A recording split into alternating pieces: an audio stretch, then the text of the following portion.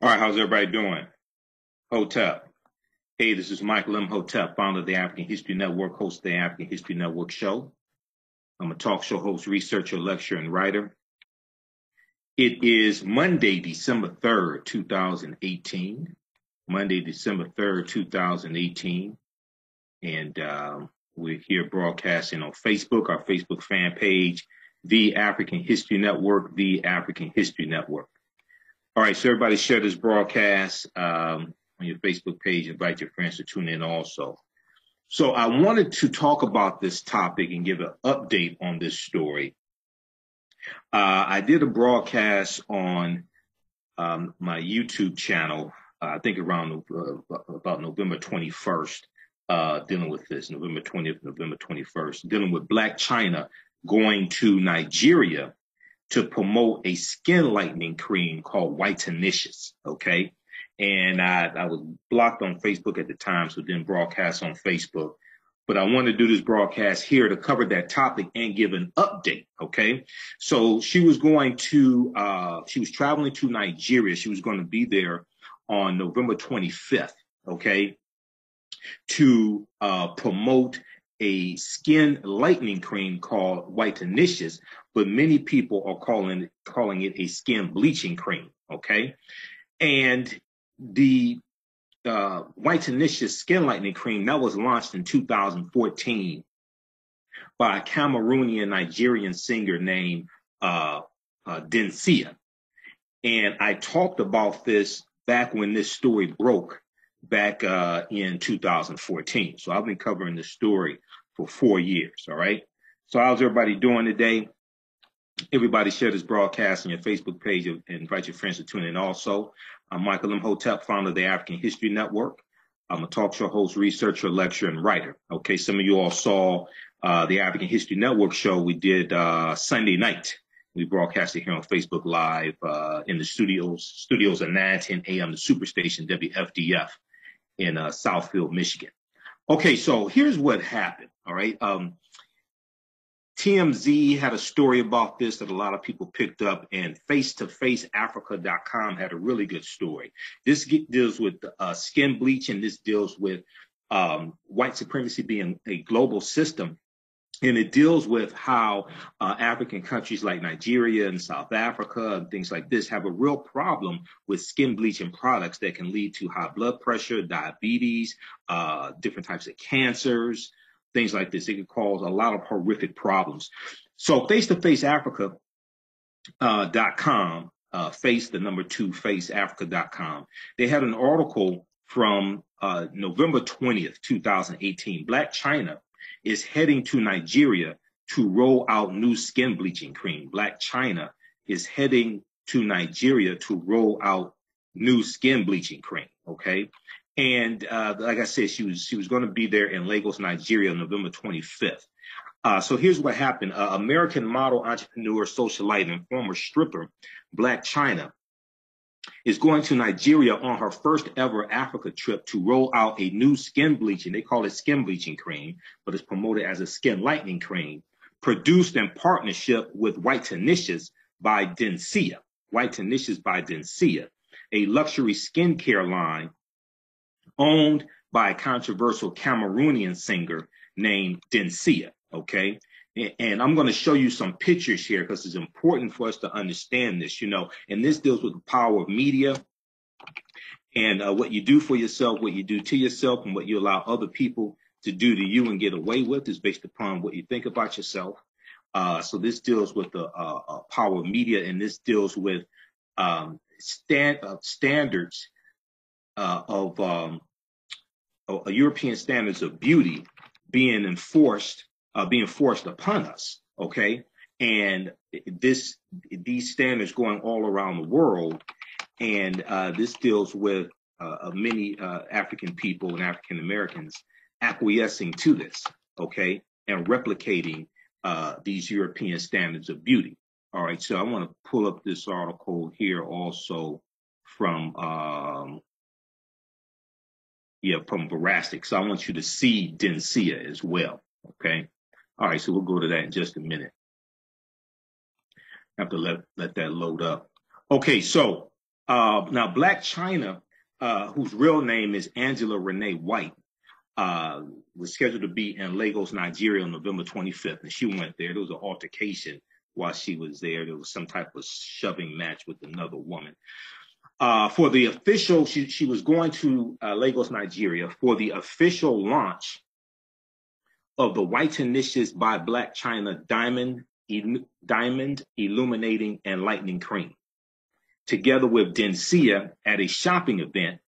And Blac Chyna announced this on her Instagram page. Now, because of the backlash, okay, because of what happened, because of the backlash of her even going there to promote this skin lightening cream, Blac Chyna removed the post from her Instagram page, okay?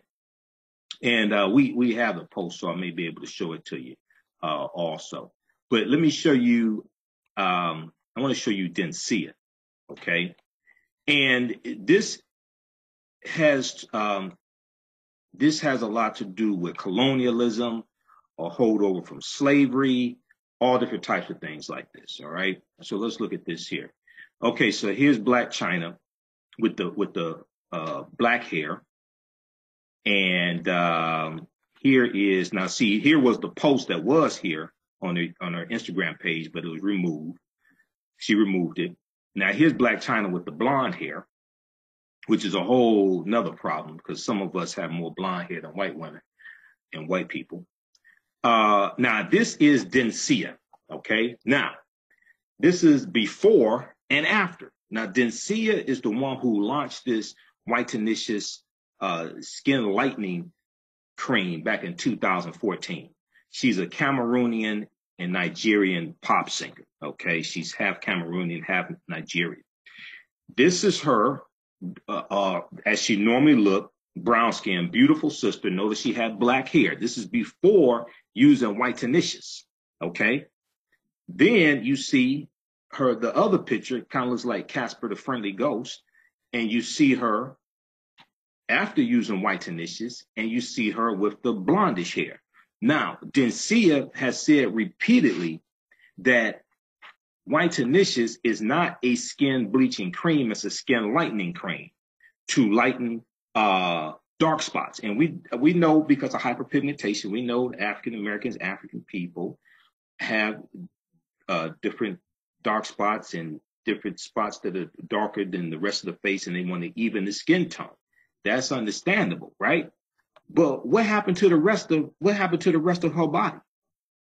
Was her whole body a dark spot? Was Dencia's whole body a dark spot? Because back in 2014, when this story broke, I went to her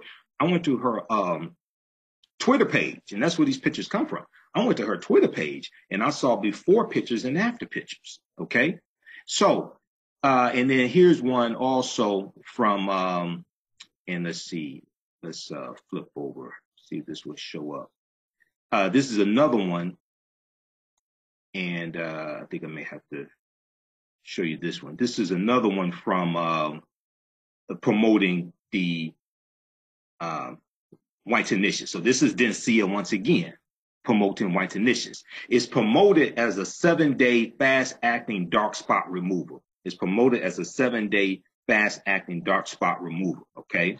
And I've been studying this since 2014 when the story broke. I talked about this on my radio show back then. This is an article from January 9th, 2014 from Verastic.com. Can we talk about Dencia's Whitenicious dark spot remover, okay? And she said even back then, hey, it's not a skin bleaching cream. It's to remove dark spots, all right? But that's not how a lot of people are using it, okay? And we're going to, I'll share some comments from her also with you as well. But this is a serious problem. And what's happening is that African Americans, like Blac Chyna, are taking this mentality to the motherland, to Africa, and promoting this nonsense to our brothers and sisters in Africa. All right. So let's continue with the article from Face to Face Africa. How's everybody doing? Share this broadcast on your Facebook page. We'll come to your comments. Okay. It's important people understand. See, this is why the African History Network is so important. We have to counter this attack on us. What you do for yourself, what you do to yourself, and what you allow other people to do to you and get away with is based upon what you think about yourself. What you think about yourself is based upon what you have been taught about yourself. What you've been taught about yourself is based upon everything you've read, heard, and seen about yourself. So when you hate yourself, because we've been stripped of African history and culture, which gives us our foundation, it gives us our values, our interests, and our principles, right? And that is taken away from us, our language, our history, our spiritual systems, our names, and then European culture, European religion, norms, standards of beauty are superimposed upon us. And we're taught to see reality through the eyes of Europeans, okay? And this is what's detrimental to us. All right. Okay, and then also we want to let you know, visit our website, AfricanHistoryNetwork.com. We have a current promotion, spend $100 or more, get 20% off your entire order. Use promo code AHN20 off 2018. So you can use it on our DVD lectures, online courses that I teach, everything, okay? AfricanHistoryNetwork.com. All right, and that's running for one more day. Okay, so if we go back to the article from FaceToFaceAfrica.com, let's see here. Okay, so Blac Chyna, whose real name is Angela Renee White, was scheduled to be in Lagos, Nigeria, November 25th for the official launch of the Whitenicious by Blac Chyna Diamond Illuminating and Lightening Cream, together with Dencia at a shopping event. And she announced this on her Instagram page. She has 14 million followers also on Instagram. Okay. Now, her representatives told American media, Blac Chyna's representatives told American media that, quote, she has been using Whitenicious dark spot corrector for a few years to deal with her hyperpigmentation, and quote unquote, and the new product is for people of color who suffer from skin issues, according to TMZ. A fancy jar of this Whitenicious by Black Diamond sells for $250 American. All right. Now, what happened was, after this article came out, so TMZ was like the one that really broke this story. Okay. But then TMZ had a follow-up story on November 23rd, and this dealing with, it's called Blac Chyna Promotion of Skin Lightening Cream. It's a white lie. So what we find out in this article here is that Blac Chyna doesn't even use the Whitenicious skin lightening cream. Blac Chyna's touting of a skin lightening beauty product is just a cash grab because she allegedly doesn't even use the stuff.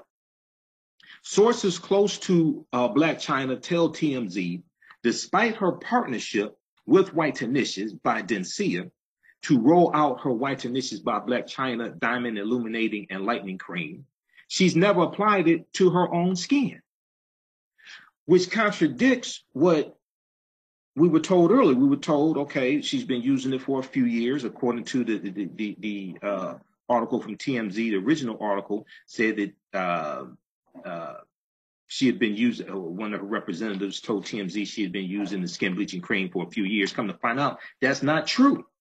So this is just all about the money. And now she looks like she uses skin bleach. Blac Chyna looks like she uses skin bleaching cream, because here, I want to show you this picture also. This is in the article from TMZ. Let's share this again.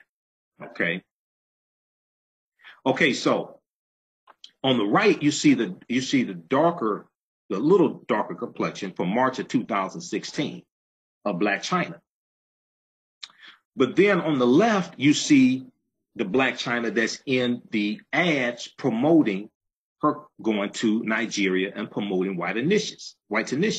One, you see her with the blonde hair, which is really problematic. I'm not trying to attack any African-American women wearing blonde hair, but you have to ask yourself the question, why? Because we've been taught to see reality through the eyes of Europeans, and we've been bombarded with hundreds of thousands of images and magazines and TV and movies and music videos, things like this, of a standard of beauty. We hear things like, gentlemen prefer blondes. Blondes have more fun. And even though there's a theory, even though you have the stereotype of the dumb blonde, usually the dumb blonde is attractive, right? And has men coming after her.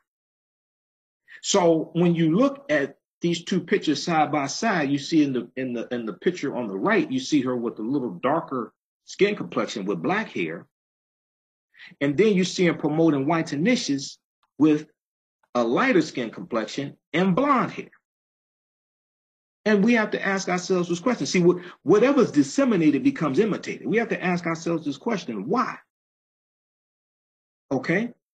And as we understand that white supremacy is a global system, and as we understand how when Europeans were coming out of the Dark Ages, and as they're conquering people's lands, and Christopher Columbus and others are going out and conquering people's lands and using the wealth that they find to rebuild Europe, we have a rise in the European phenotype, and we have a reinterpretation of previous images that were historically African images. So we have a reinterpretation of the Black Madonna and Child reinterpreted as a white marrying Jesus. We have Michelangelo painting the Sistine Chapel and using his relatives, his white relatives, as the models for Adam and Eve, and he depicts God as being white and things like this. So as we have a rise in European powers in the going into the late 1400s, early 1500s, etc., going into the 1600s, as we have a rise in the European powers, we have a rise in the European phenotype.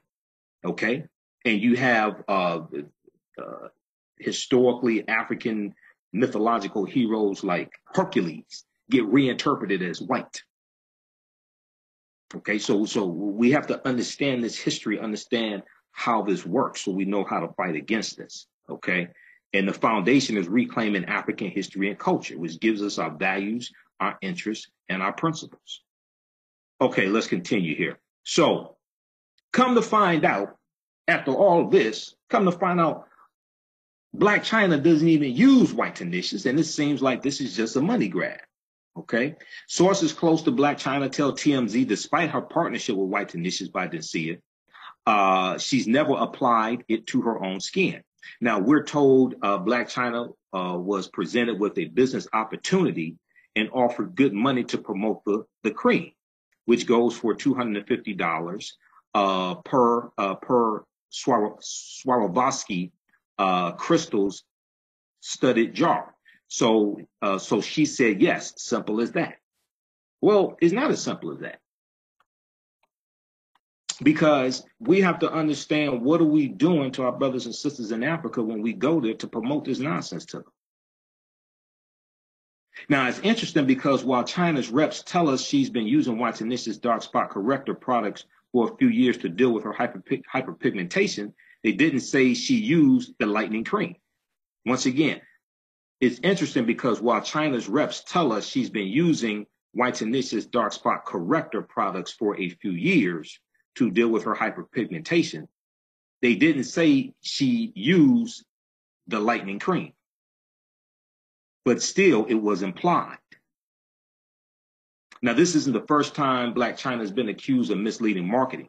Last year, she was criticized for pushing another controversial item, a detox tea, TEA, for a flat tummy, amid rumors she had plastic surgery to appear more fit. Okay, either way, Blac Chyna is cashing checks from these companies while she's currently getting zilch from Rob Kardashian. That's a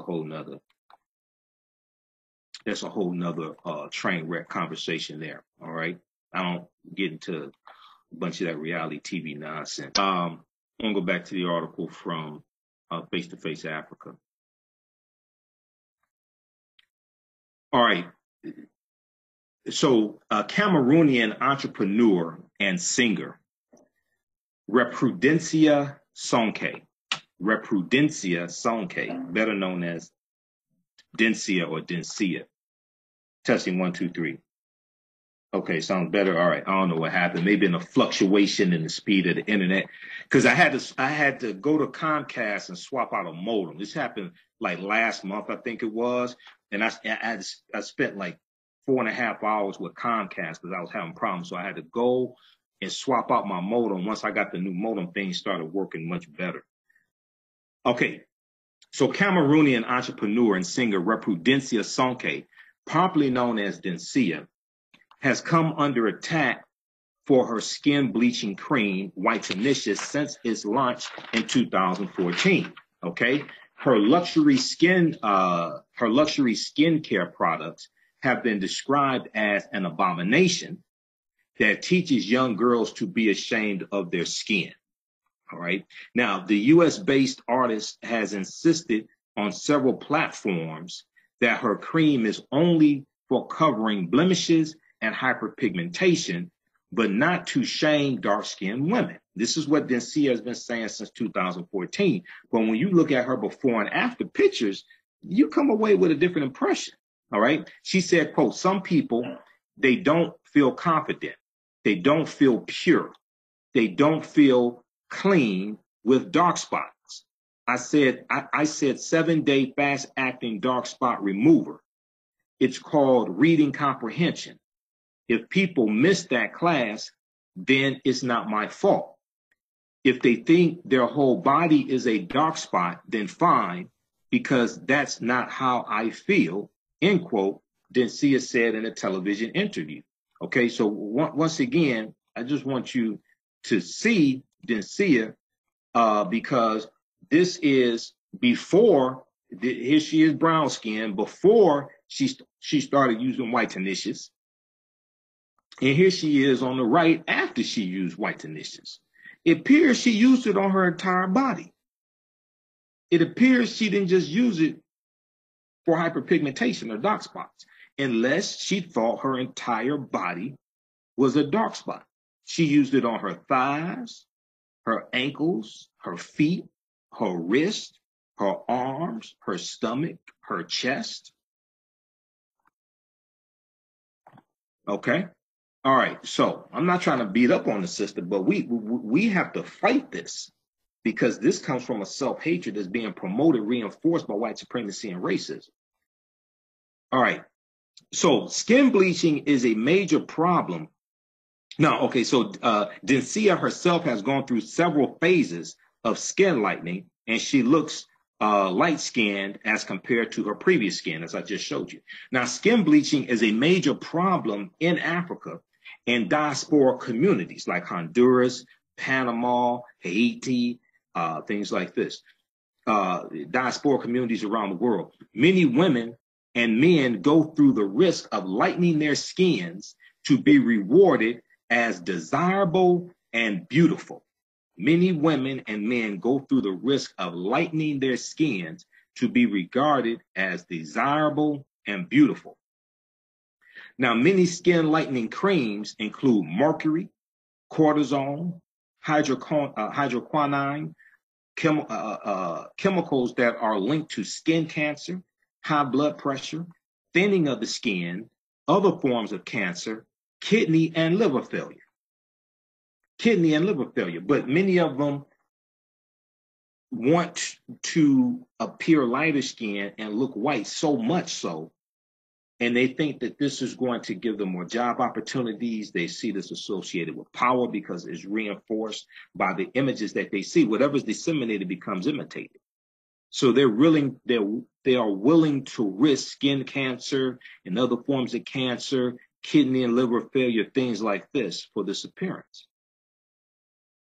And it reminds me in the movie Malcolm X, when Malcolm got his first conk, and after he let them put this lie on his head and damn near burned his scalp, and he's sitting there in the chair going crazy and doing great pain to straighten his hair, he looks in the mirror and it says, it looks real white, don't it? Now, the risks associated with skin bleaching inspired Minnesota public health advocate Amira Adawe, who has made it her personal mission to seek out shops selling skin bleaching creams and report their activities. Okay, now she is a Somali-born anti-skin bleaching crusader, and she is the manager for the Children's Cabinet of Minnesota Governor Mark Dayton and host of a weekly radio show called Beauty Wellness Talk. She discusses the issues that prompt women to alter their skin including colorism, self-esteem, social media, and self-hate. Colorism, self-esteem, social media, and self-hate. Now, in Africa, skin bleaching products have been outlawed in countries such as Ghana, Togo, South Africa, Mali, etc. But the laws are not being implemented. So they have the laws in the books, but for whatever reason, they're not being implemented. Maybe they don't have the man and woman power to go and actually enforce the laws. Now, there is still a high demand for skin bleaching products, which have now been rebranded as toning products or dark spot correction and lightening creams. Okay, it's the same thing. These are skin bleaching creams, however. Whitenicious is marketed as a dark spot remover, okay, or possibly a lightening cream, but not as a skin bleaching cream. But it all does the same thing. Now, there's a link in this article from face-to-faceafrica.com. There's a link to a previous article that they wrote dealing with this issue on the continent of Africa. And this is from May 2nd, 2018. And this is called Skin Bleaching Isn't Passe in Africa. It's just been rebranded. Skin bleaching is not passe in Africa. It has just been rebranded. All right. And they have a documentary in here, a little short, it's about a 26-minute documentary called Beauty and the Bleach. Beauty and the Bleach. Now, it's put out by Russia Today Africa, I think it is, okay, which is funded by the state of, the government of Russia. But they have some good information in here as well. Beauty and the Bleach. Senegalese women risk permanent skin damage for the sake of lighter skin. I want to show you this picture here. I'm not going to show the video, but show you this picture. Now, this is dealing with Senegal. Beauty and the Bleach. So when you read this article, you have to watch this short documentary, the short video they have in here. Senegalese women risk permanent skin damage for sake of lighter skin. Okay? And check out this article here. This is Skin Bleaching Isn't Passe in Africa. It's just been rebranded. Okay, that's the name of the article for May 2nd, 2018. Skin bleaching isn't passe in Africa. It's just been rebranded. And then they show like this product here, Ivory Caps, Skin Enhancement Formula, triple strength, 100% natural. They show you before and after. Okay. All right. So when we look at this article here, it talks about, it says, despite skin bleaching products being outlawed in countries such as Ghana, Togo, South Africa, Mali, the demand for lightening has rather increased. It is estimated that 70% of Nigerian women and 52% and 67% of Senegalese women, I think they left one country out, use skin lightening agents. Okay. The conundrum lies in the products that are used to formulate skin bleaching creams and the likes. Many include mercury, cortisone, hydroquinone, chemicals linked to skin cancer, etc. The World Health Organization, the WHO, the World Health Organization has specifically banned these chemicals due to their danger to individuals' health. Despite the dangers, the practice is still going strong. As Jackson Marcel said, quote, Black people are seen as dangerous. Black people are seen as dangerous. That's why I don't like being Black. People treat me better now because I look like I'm white. See, we have to understand, racism is a system of advantage and privilege distributed based upon race that comes out of the ideology of white supremacy. Racism occurs when one race of people control the majority of the wealth, power, reasons, benefits, privileges, land, access to education, access to opportunity, jobs, healthcare, media, etc. And they use this to marginalize, subordinate, and do harm to another race of people. And this is for the purpose of preserving genetic whiteness. That's what this is about. So racism is the power structure. It's a system. It comes out of the ideology of white supremacy. So this is why you have to understand history, especially late 1400s, mid to late 1400s, early 1500s, to really understand this.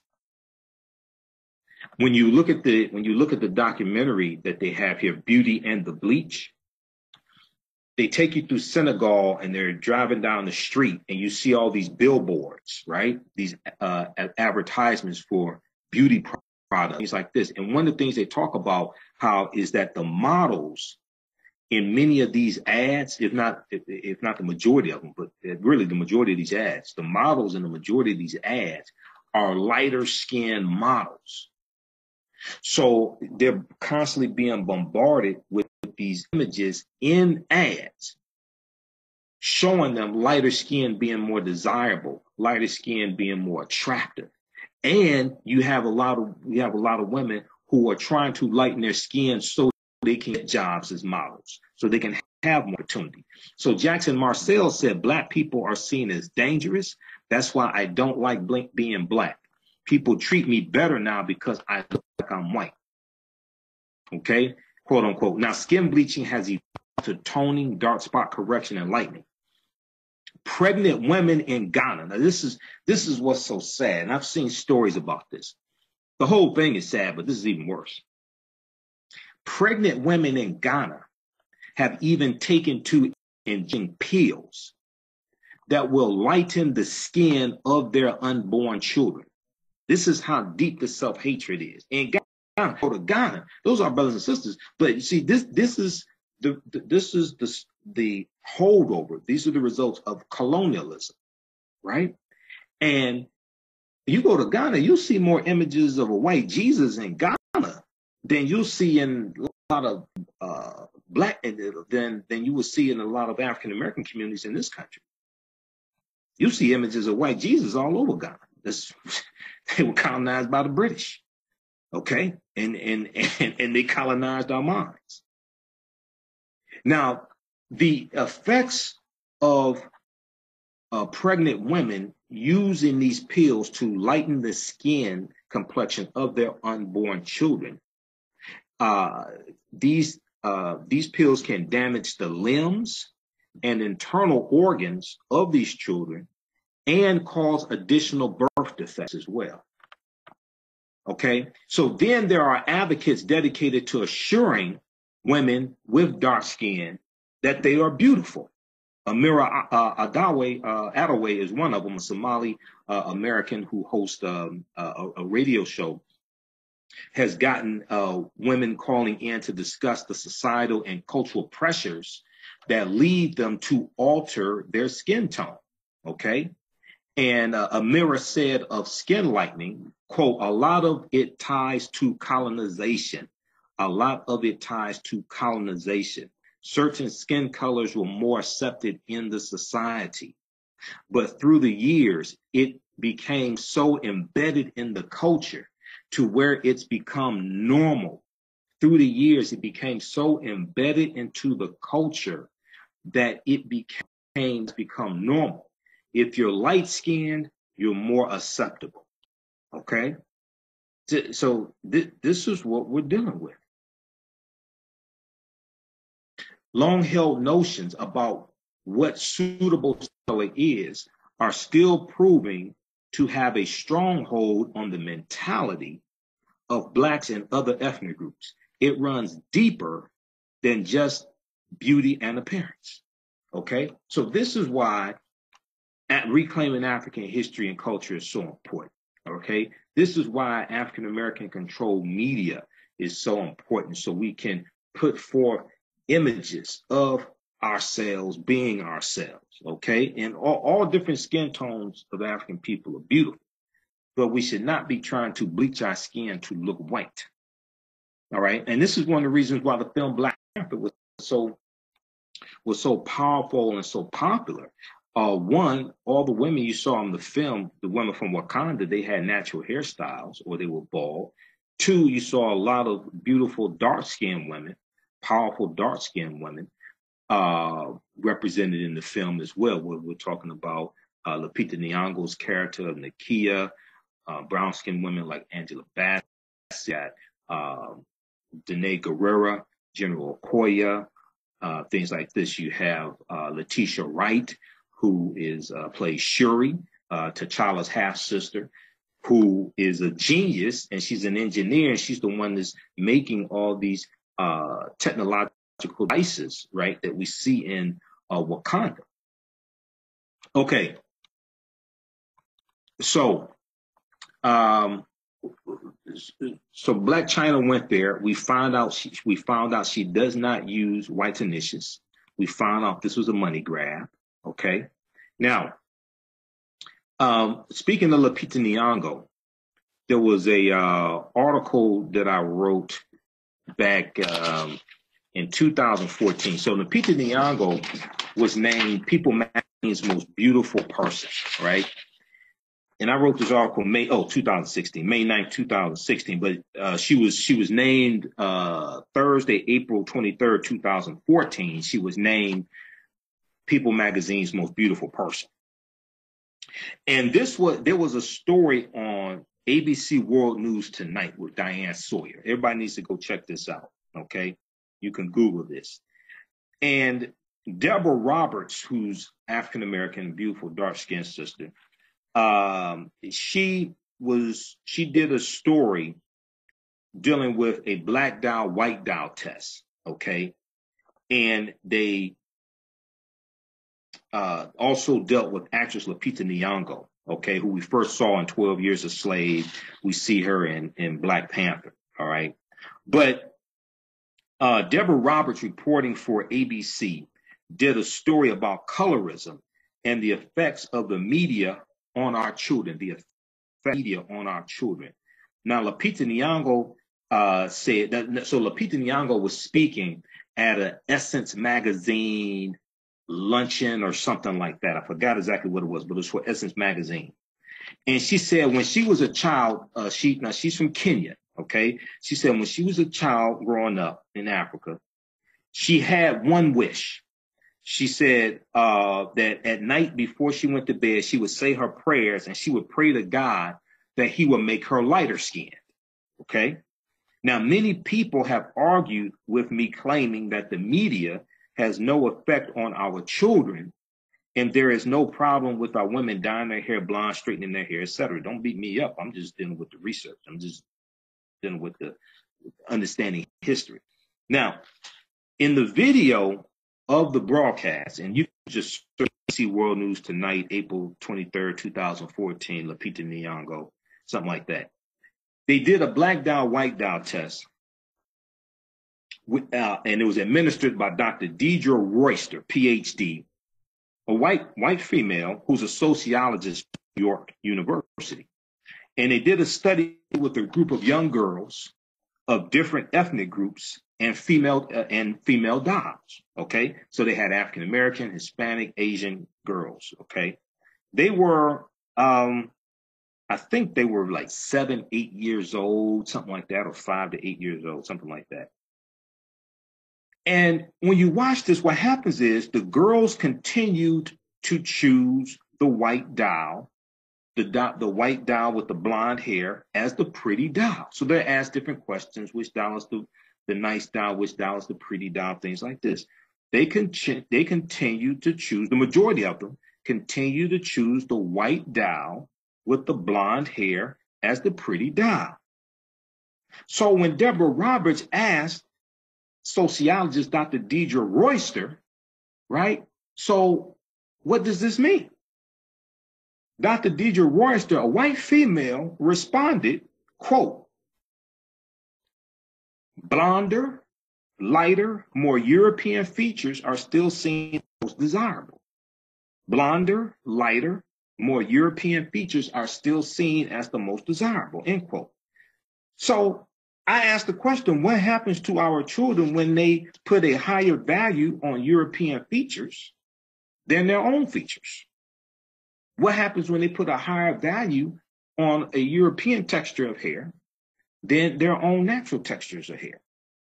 What are we telling them And why are some of our parents ill-equipped or ignorant, not dumb, but ignorant, not knowing how to protect them from this as well?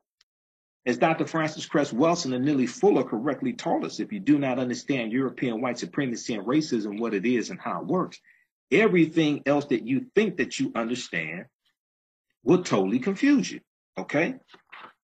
So then we see Lil Kim. And we saw that Lil Kim posted, I think this was back in about 2016. Lil Kim posted on her Instagram page pictures of her, the new Lil Kim, which don't look anything like the older, dark, brown-skinned Lil Kim, who was a beautiful sister. Today, I mean, she looks, I'll let you see because it doesn't look real.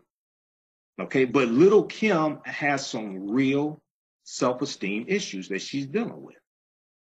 Okay, all right, so I'm going to try to share this here. This is running slow. Okay, let's look at this here. This is an article from news1.com. All right, so this is Lil Kim back in 1999 with Diddy and Junior Mafia, brown-skinned Lil Kim. Okay, I think this is probably after her breast implant, because there's an article from Newsweek.com from the year 2000 that everybody needs to read about Lil Kim. It's an interview with Lil Kim, and when you see this interview, then you understand what's going on with her. She's in like real pain. She's hurting. She's dealing with self-esteem issues. She's dealing with issues coming from white supremacy. This is Lil Kim in 2016 after it appears skin bleaching. You see it with the blonde hair, things like this. She's unrecognizable now. Okay? But this is serious.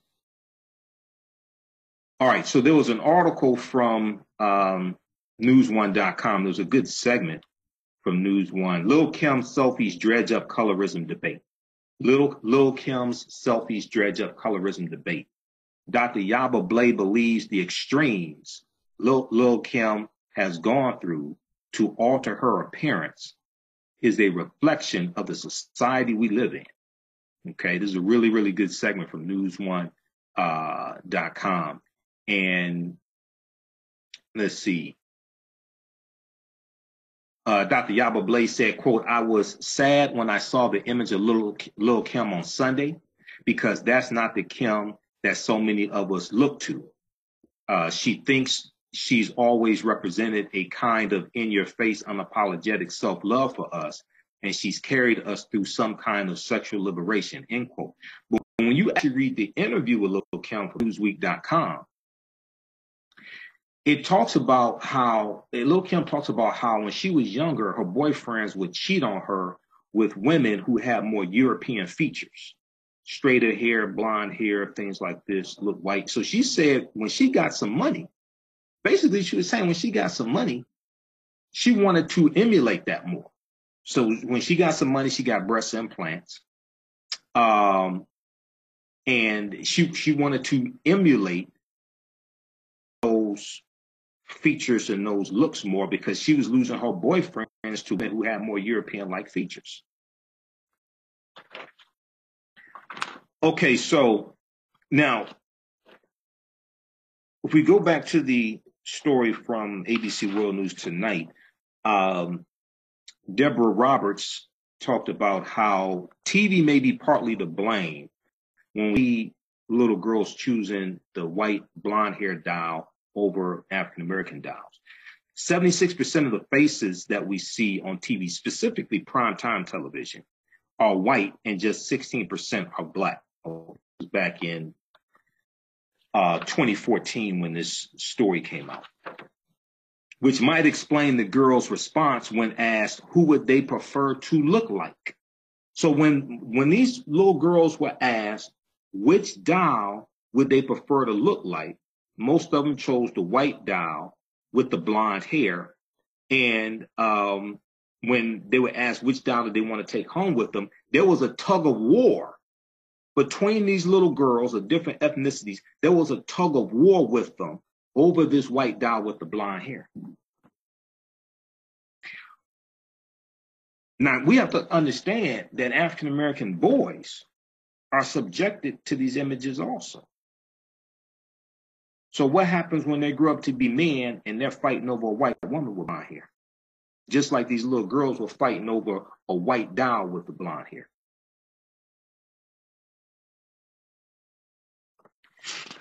So in November 3rd, 2014 interview with Glamour magazine, Lupita Nyong'o was asked, so this is long before this was 2 years Black Panther came out. She was asked, you received attention for your looks. Did you grow up feeling beautiful? Lupita Nyong'o responded, quote, European standards of beauty are something that plague the entire world. The idea that darker skin is not beautiful, that light skin is the key to success and love. Africa is no exception. Africa is no exception. When I was in 2nd grade, one of my teachers said, where are you going to find a husband? How are you going to find someone darker than you? She said, I was mortified. She's in 2nd grade. She's living, I think at the time, she's living in Kenya. Here you have a teacher subjecting this African child to this type of torment that attacks her self-esteem. Okay, so check this out, and I may have to upload this article again. I was trying to find it, but the name of this article that I wrote is called Lupita Nyong'o Explains Why She Prayed to God to Make Her Light Skin. Why she prayed to God to make her light skin. And Google that, because it'll come the videos of this also, okay? All right, how's everybody doing? Okay, let's go to some of your comments. And then also visit our website, AfricanHistoryNetwork.com. Hey, if you like this type of information, you can donate to the African History Network, paypal.me/the AHN show, paypal.me/the AHN show. That helps us to keep doing the research, stay on the air, keep broadcasting our show, pay the bills, etc. paypal.me/the AHN show. Marcy said, look at Hallmark Christmas movies every year. They have white characters with white saviors. Yep. Ruel said news media, yes, society, period. So this is why exposing our children to African-American history and culture is so important. There's studies that show the positive impact that our children studying African history and culture has on them academically, how it positively impacts their self-esteem.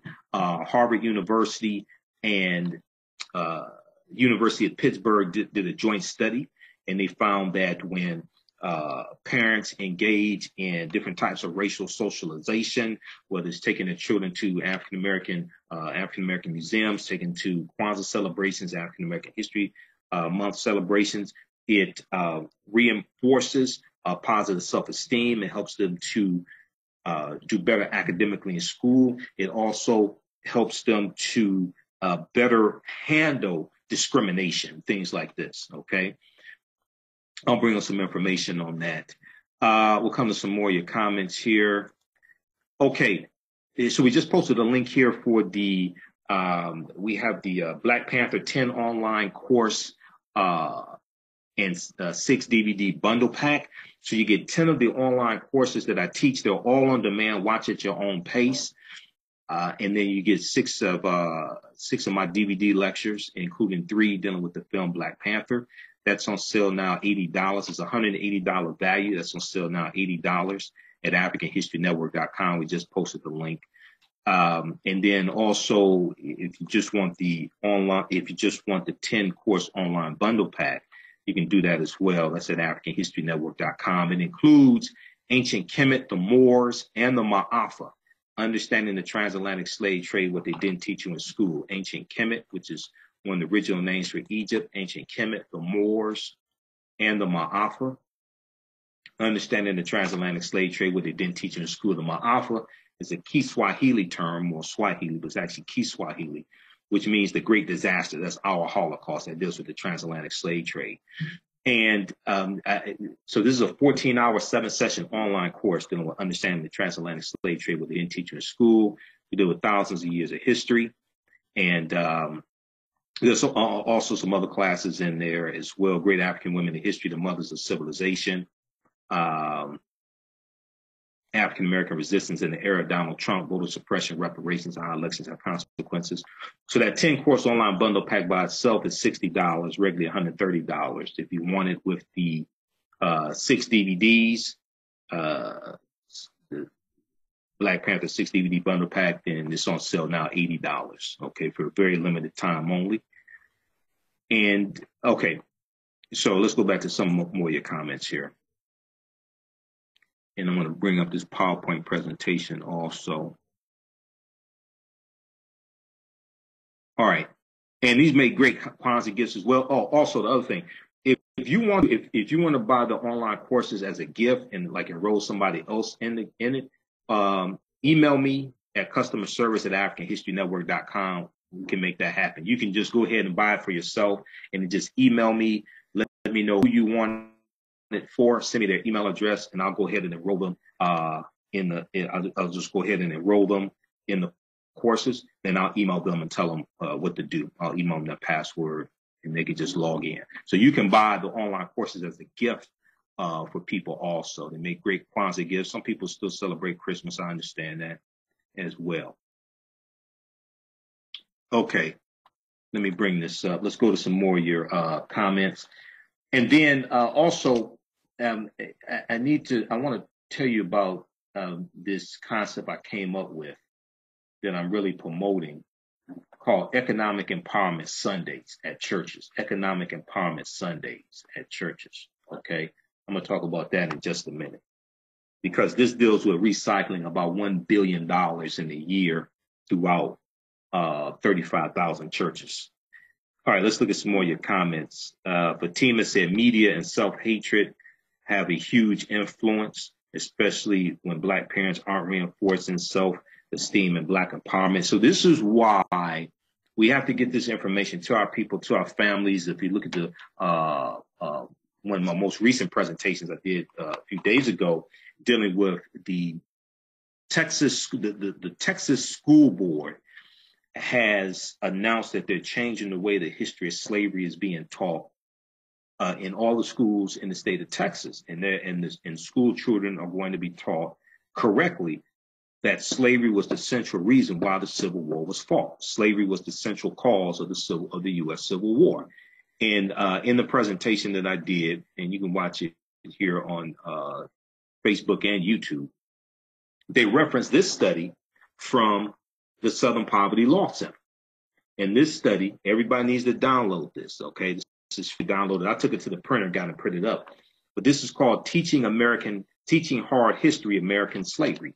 Teaching Hard History American Slavery from the Southern Poverty Law Center, okay? And this deals with documents how the history of slavery is being incorrectly taught in many of our schools, how certain things like slavery reenactments that some of our children are told to participate in school, how this can psychologically damage them. And then it talks about how to correctly and more correctly teach the history of slavery, okay? So that is a very, very important document. So when we go to these school board meetings, when we go to, and we're trying to get changes implemented in our schools, we have to go in with the facts and evidence. We have to go in with the studies. See, a lot of times we'll go on with feelings and emotions and not deal with facts and evidence. Okay. And this is a problem. So this type of thing, you can get the DVD lectures, you can get the online courses for your children also. And this will have a transformational effect on your children and families as well. Okay. Let's go to some more of your comments here. Ruel said our children are now in a different generation. So yes, we do. I agree, Robert. Okay, she's talking to Robert. I'm not sure what exactly was said. Pamela Todd said real sad. Fatima said sad. Real. Let's see here. What did Robert say? Robert, like another listener said, we need to teach our Black children our history and how beautiful we are as a people. Absolutely. Absolutely. So every home, every American home should have a education center, because we'll have entertainment centers in our homes. We'll have flat screen TVs. We'll have PlayStations, Xboxes. We'll have the Wii's, Nintendo Wii's. We'll have the Roku systems, Blu-ray, DVD players. We'll have the surround sound stereo system, right? So we'll have an entertainment center, but where's your education center? You know, where's your University of San Corre in the city of Timbuktu in your own home? Okay. How many dictionaries do you have? How many, do you have a thesaurus? Do you have a globe, an almanac, any books? Okay. We need to have these in our homes as well, for ourselves and for our children, because children who have parents who read, and children who see their parents reading books, reading maybe not news, maybe not physical newspapers, possibly still physical newspapers, but reading news online, they're going to grow up they'll grow up to do the same thing. Okay, so let's look at this here. All right. All right, so let me show you this here. Let's bring this up. So these are some of the things also we deal with in the online courses that I teach, and especially the online courses. And this is designed to counteract a lot of this nonsense that we are dealing with and experiencing. So let me share this and show this to you. This should come up here.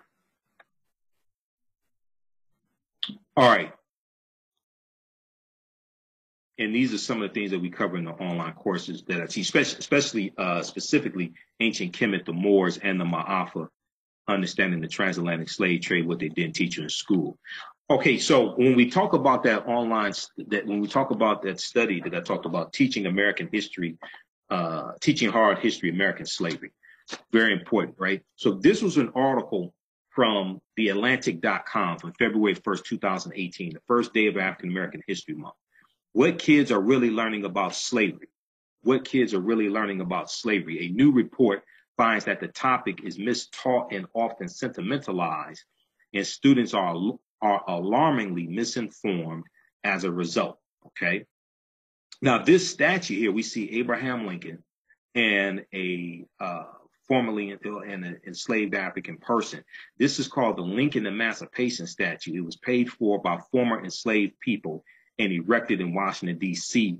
in 1876. And this statue has been criticized for representing the history of slavery from a paternalistic perspective. Okay. All right. So just very quickly here, this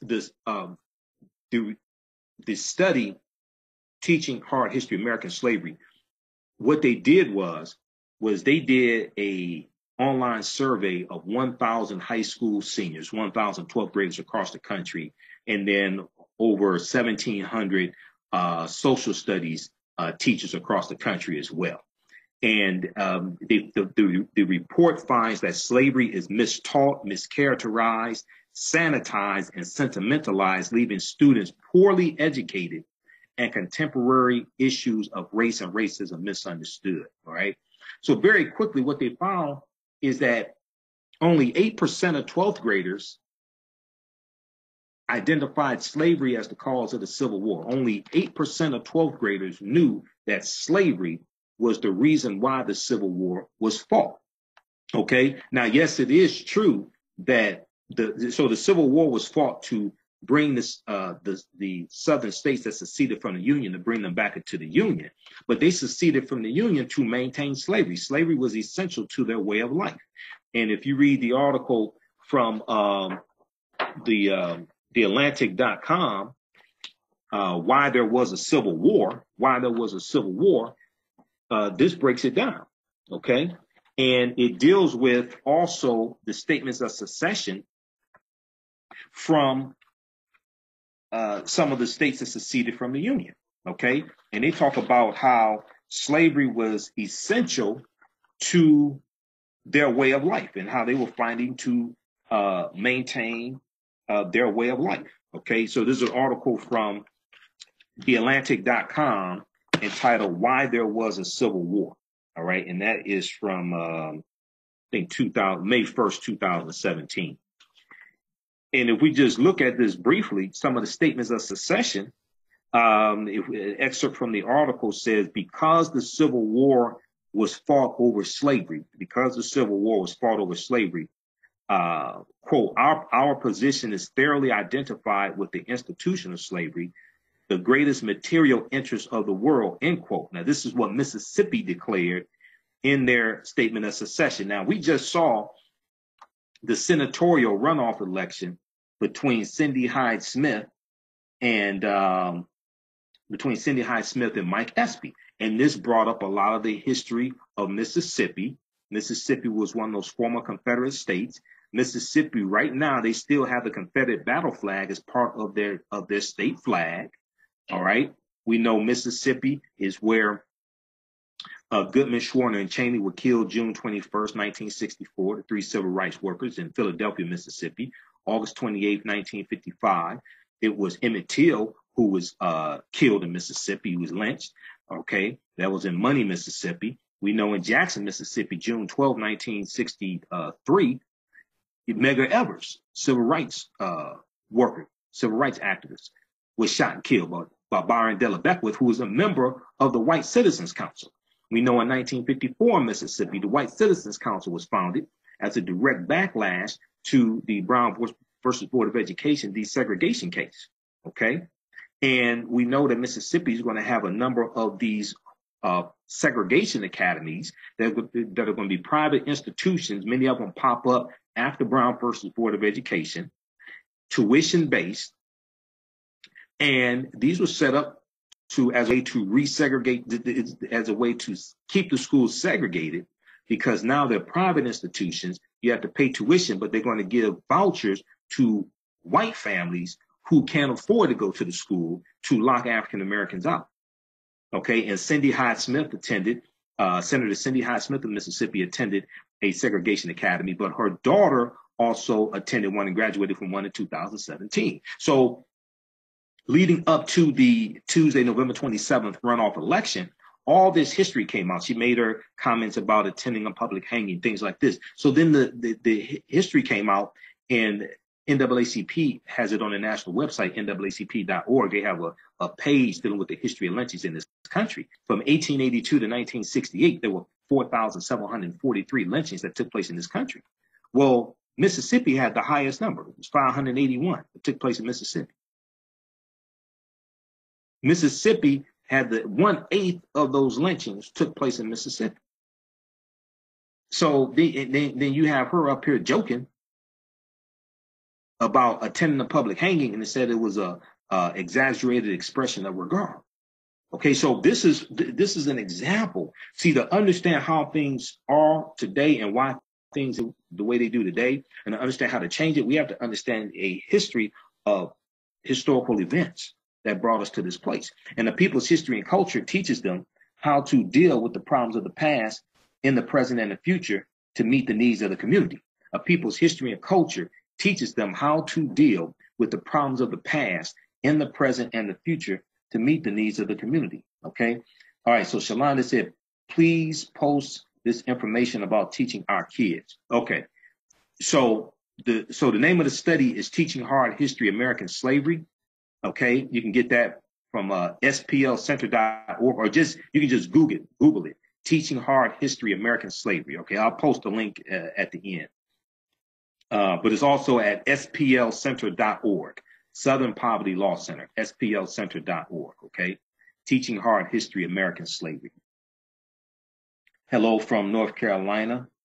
Okay, Mom Wood. And see, in North Carolina, you all have some serious voter suppression going on in North Carolina as well. And all this, when we study what took place when the 15th Amendment was ratified, okay, the attacks on Africans trying to suppress the vote, and then what takes place after Reconstruction ends in 1877. All of this deals with understanding the predicament we're in today and how to put policies in place, how to put plans in place to fight it.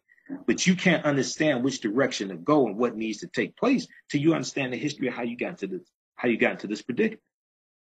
Okay, so Louisiana, in their statement of secession, said the people of the slave-holding states are bound together by the same necessity and determination to preserve African slavery. Okay, and the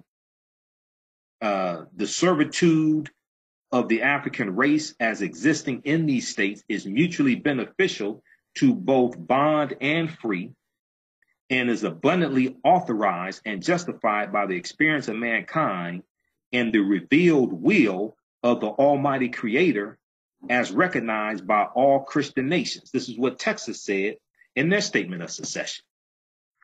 Okay, so we have to understand this history. Read the article, Why There Was a Civil War, from theatlantic.com, May 1st, 2017.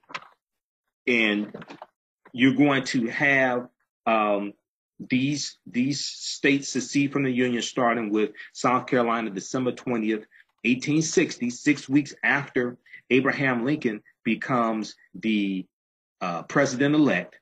And they fear that Lincoln is going to free the enslaved Africans, and their wealth was tied to their slaves. So they're seceding from the Union. They elect Jefferson Davis as the president of the Confederacy, the Confederate States of America.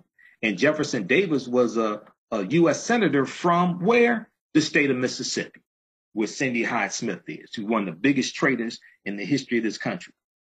Okay, Jefferson Davis. And then when you go to Georgia and you look at Stone Mountain in Georgia, right?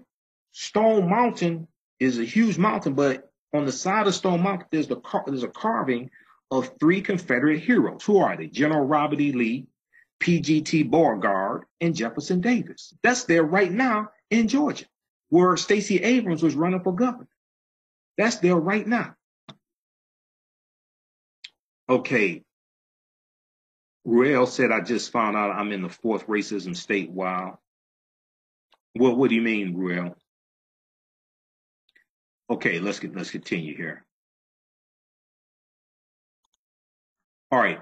So only 8% of 12th graders identify slavery as the cause of the Civil War. Fewer than 1/3, 32%, correctly named the 13th Amendment as the formal end of U.S. slavery, with a slightly higher share, 35%, choosing the Emancipation Proclamation. That the Emancipation Proclamation did not free the enslaved Africans.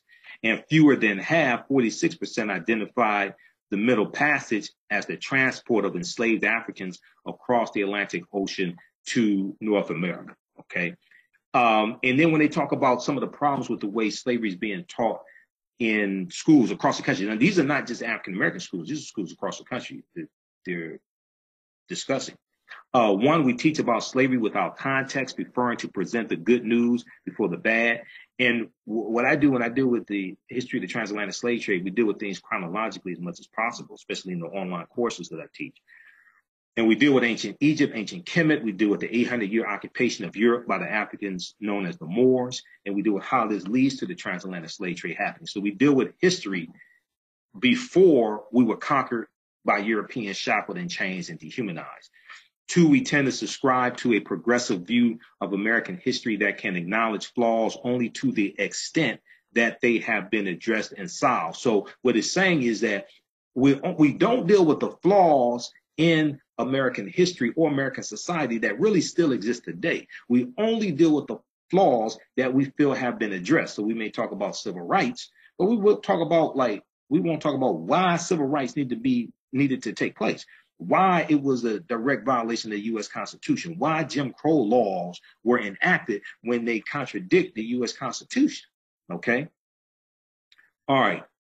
3, we teach about the American enslavement of Africans as an exclusively Southern institution. When you study the 13 colonies, all the 13 colonies had slaves. Okay. Not only that, also what's not talked about is the fact that the Spanish were enslaving Africans about 100 years before Jamestown, Virginia, August 20th, 1619. They were enslaving Africans they were taking Africans into the territory that we today call South Carolina. in the 1520s. This is 100 years before Jamestown, Virginia. And one of the biggest problems with the way that the history of slavery is taught is that we're told that we first came to this land as enslaved Africans, which is not true. This was our land stolen from us. We have been here in this land at least 51,700 years. And this is information that Dr. David Imhotep talks about in his book, The First Americans Were Africans, Documented Evidence. It's a groundbreaking book, The First Americans Were Africans, Documented Evidence. And he deals with this type of information here in his book. This is one of the sources for our online course as well, okay? And he has a new book coming out, The First Americans Were Africans Revisited. He's a friend of mine. I've interviewed him a number of times. So when you go to our website, AfricanHistoryNetwork.com, and click on podcasts on the homepage, you can listen to interviews I've done with him. He and I did a double lecture back in 2013. He's dealing with the First Americans Were Africans, Documented Evidence. And I'm dealing with great African women in history, the mothers of civilization, some other topics. And that is part of a new bundle pack we have, an 8 DVD bundle pack called The Africans That Were Here Before Columbus, The Africans That Were Here Before Columbus. So we know that October 12th was Columbus Day, and some people still celebrate it, not sure why. But this 8 DVD bundle pack deals with the African presence in this country before Europeans came here. And even though Columbus never came to the land we call the United States of America, he did come to the Western Hemisphere. The closest he came here is Cuba, which is 90 miles away. So you get the double lecture I did with Dr. David Imhotep. You get the double lecture I did with Professor Kabahaya Wapa Kamene, formerly known as Booker T. Coleman, who you see in the Hidden Colors documentaries. He's dealing with the African presence in Mexico and the Mississippi Valley, things like this. And you also get the lecture that Dr. Ivan Van Sertima did dealing with They Came Before Columbus, Christopher Columbus and the African Holocaust lecture from Dr. John Henry Clark, and some other ones as well. So that's an 8 DVD bundle pack, The Africans That Were Here Before Columbus. That's at AfricanHistoryNetwork.com. That's on sale $70. Remember, with our current promotion, spend $100 or more, get 20% off your entire order. That's running one more day. That's promo code 8HN20 off 2018, but we have it at our website, AfricanHistoryNetwork.com. All right, so let's continue here. How's everybody doing? We'll come to some more of your comments here. Okay. All right, so we teach about the American enslavement of Africans as an exclusively Southern institution, which is problematic. 4, we rarely connect slavery to the ideology that grew up to sustain and protect the white supremacy. So when I deal with the transatlantic slave trade, because of the way, because of the type of information that I study, and some Professor Kamene taught me, he said, you know, you can either deal with it chronologically or episodically. And it's incorrect to deal with it episodically. This is something that Dr. Leonard Jeffries taught me also. We have to deal with the transatlantic slave trade chronologically and deal with how a sequence of historical events have a domino effect and lead up to other events taking place. Number 5, we often rely on pedagogy poorly suited to the topic. When we ask teachers to tell us about their favorite lesson when teaching about slavery, dozens proudly reported classroom simulations, which are not good. Simulation of traumatic experiences is not shown to be effective as a learning strategy and can harm vulnerable children. When you have African American children and you are reenacting a slave auction and you have them standing like slaves being sold off and separated from families, no. I don't know why people thought that would be a good idea. No. Number 6, we rarely connect slavery to the ideology that grew up to sustain and protect the white supremacy. I think I had that twice. 7, we tend to center on the white experience when we teach about slavery.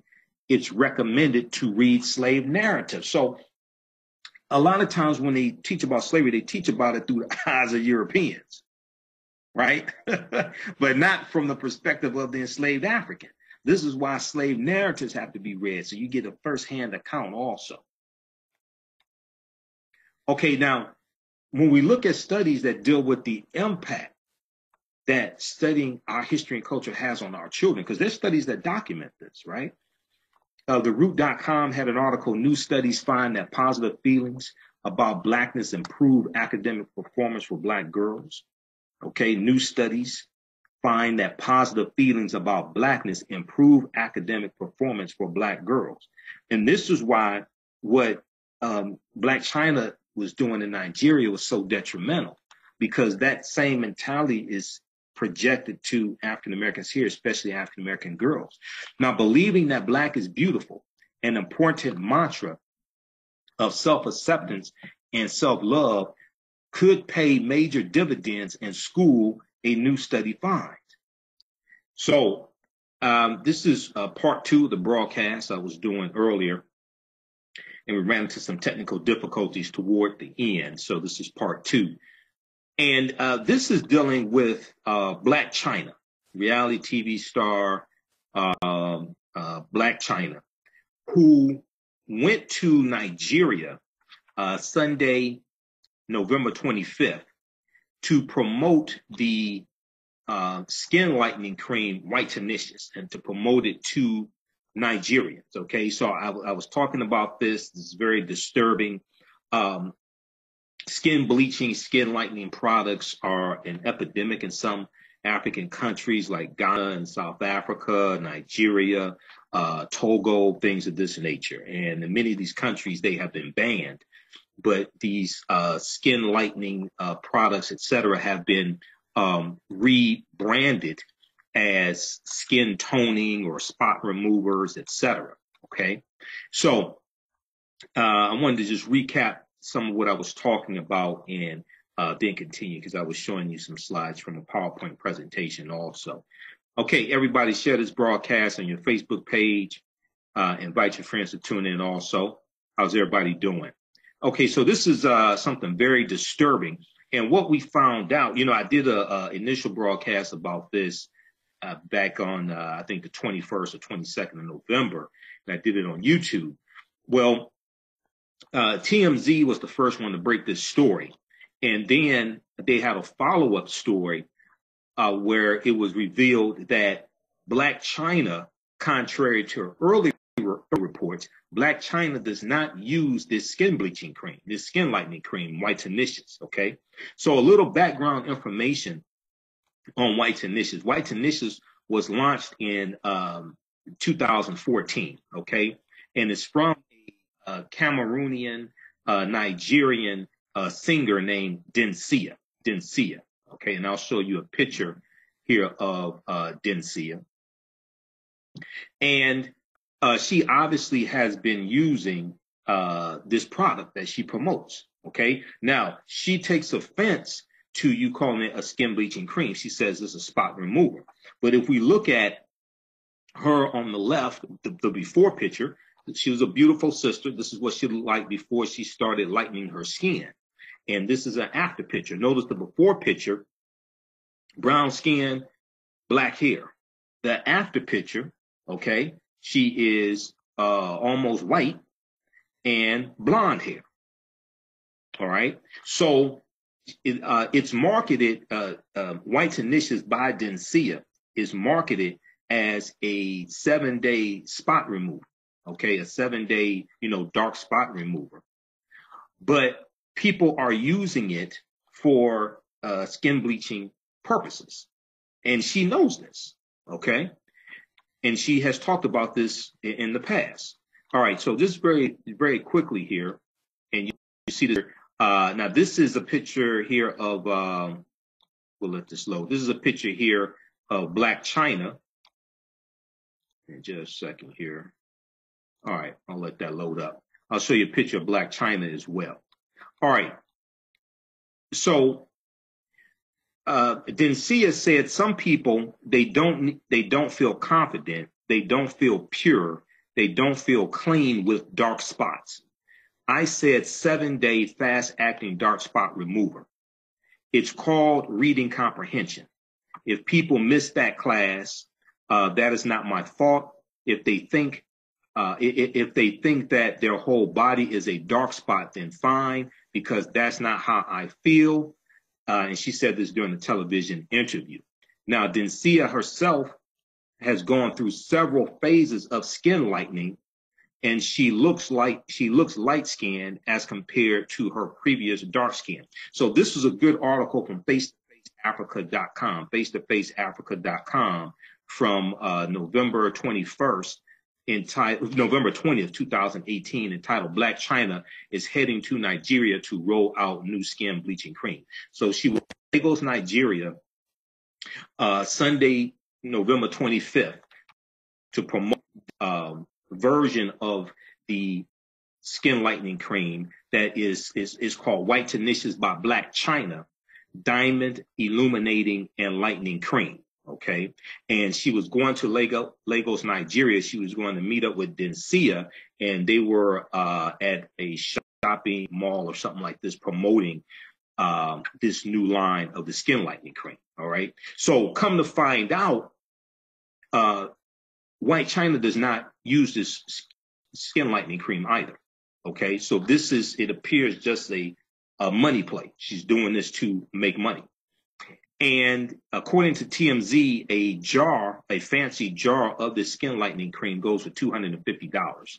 Now, Blac Chyna's representatives told American media that, quote, she has been using Whitenicious dark spot corrector for a few years to deal with her hyperpigmentation, and the new product is for people of color who suffer from skin issues.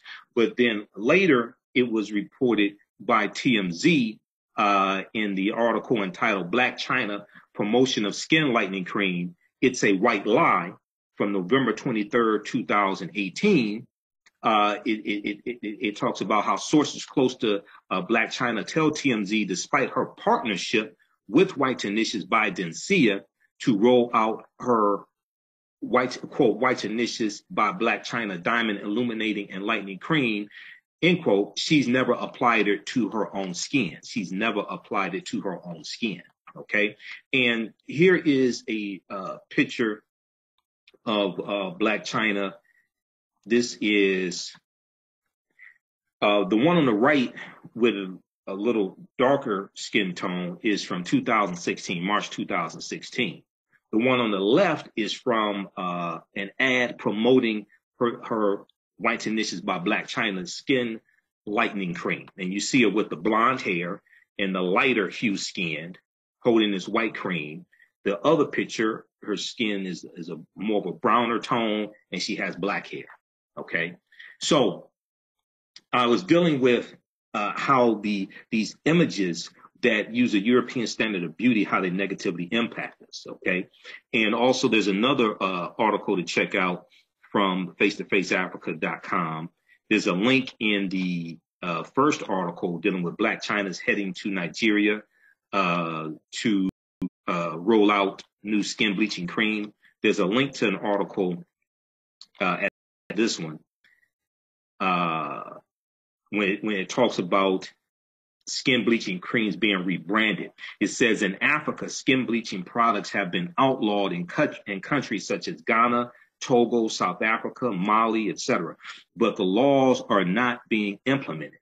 There is still a high demand for skin bleaching products, which have now been rebranded as toning, dark spot correction, and lightening creams. Okay, toning, dark spot correction, and lightening creams. There's a link to another article entitled Skin Bleaching Isn't Passe in Africa, It's Just Been Rebranded. Skin bleaching is not passe in Africa, it's just been rebranded, okay? And in this article, they have a short little documentary, a video entitled Beauty and the Bleach. Beauty and the Bleach. Senegalese women risk permanent skin damage for sake of lighter shade. So you have to watch this also, because I went through and watched it. And this is devastating. This is taking place on the continent of Africa right now. As I explained to people, white supremacy is a global system. White supremacy is a global system. And as Dr. Francis Cress Welsing and Neely Fuller correctly taught us, if you do not understand European white supremacy and racism, what it is and how it works, everything else that you think that you understand will totally confuse you. So even though they are in Africa, and even though they have They speak African languages. They have more of their culture intact than we have here. They're being bombarded with images of European standards of beauty. Okay, so you have to watch this one. Beauty and the Bleach. Senegalese women risk permanent skin damage for sake of lighter shade. And when they in that video, they show you, they take you down a street in a town in Senegal, and they show you the different billboards promoting beauty products. And it's like this. And the models in these on these billboards, in these ads, most of the models are lighter skinned. So what this is doing on a daily basis in Senegal is reinforcing lighter skin being more desirable, attractive, being associated with having a better job, a better position, a better career, etc. So you have African women in Senegal wanting to lighten their skin to become models, right? To achieve the standard of beauty. Okay, so, and then also this article talks about how pregnant women in Ghana have even taken to ingesting pills that will lighten the skin of their unborn children. Now, see, Ghana, see, this all comes from, this is the result of colonialism. And these European countries, the Germans, the French, the Dutch, the Belgians, all this, the English, these European countries, the British, colonizing these African countries, superimposing European culture, language, standards of beauty onto these African people, forcing Christianity, especially white Christianity, onto them. And these vestiges still exist today on the continent of Africa. Pregnant women in Ghana have been taken to ingesting pills that will lighten the skin of their unborn children. The effects are damage to limbs of the children and internal organs and additional birth defects. Okay, so read the rest of that article as well.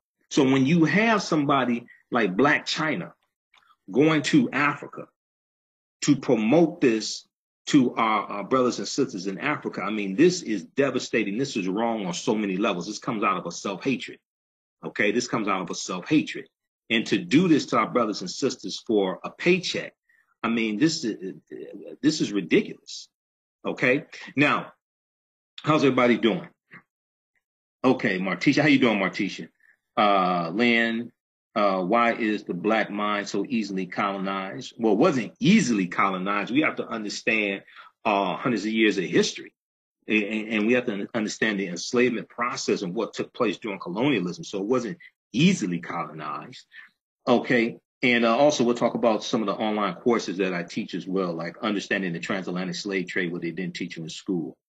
Yvette, unfortunately, this is a huge business outside of the U.S. Tracy said Blac Chyna, all about getting money. That's her thing. Couldn't continue to con Rob Kardashian's bank account. So now China's coming to an entire African nation for money. Okay. So in National Public Radio, I want to go to this other article. Blac Chyna came to Nigeria to launch a skin lightening cream at $250 a jar. So this article, unlike a lot of the other ones, this was written after her November 25th, Sunday, November 25th visit to Lagos, Nigeria. Okay, so this is extremely important. This is from National Public Radio, NPR.com, .org, NPR.org, written by Meko Muzenda, Muzenda. And very quickly here, everybody share this broadcast on your Facebook page and invite your friends to tune in.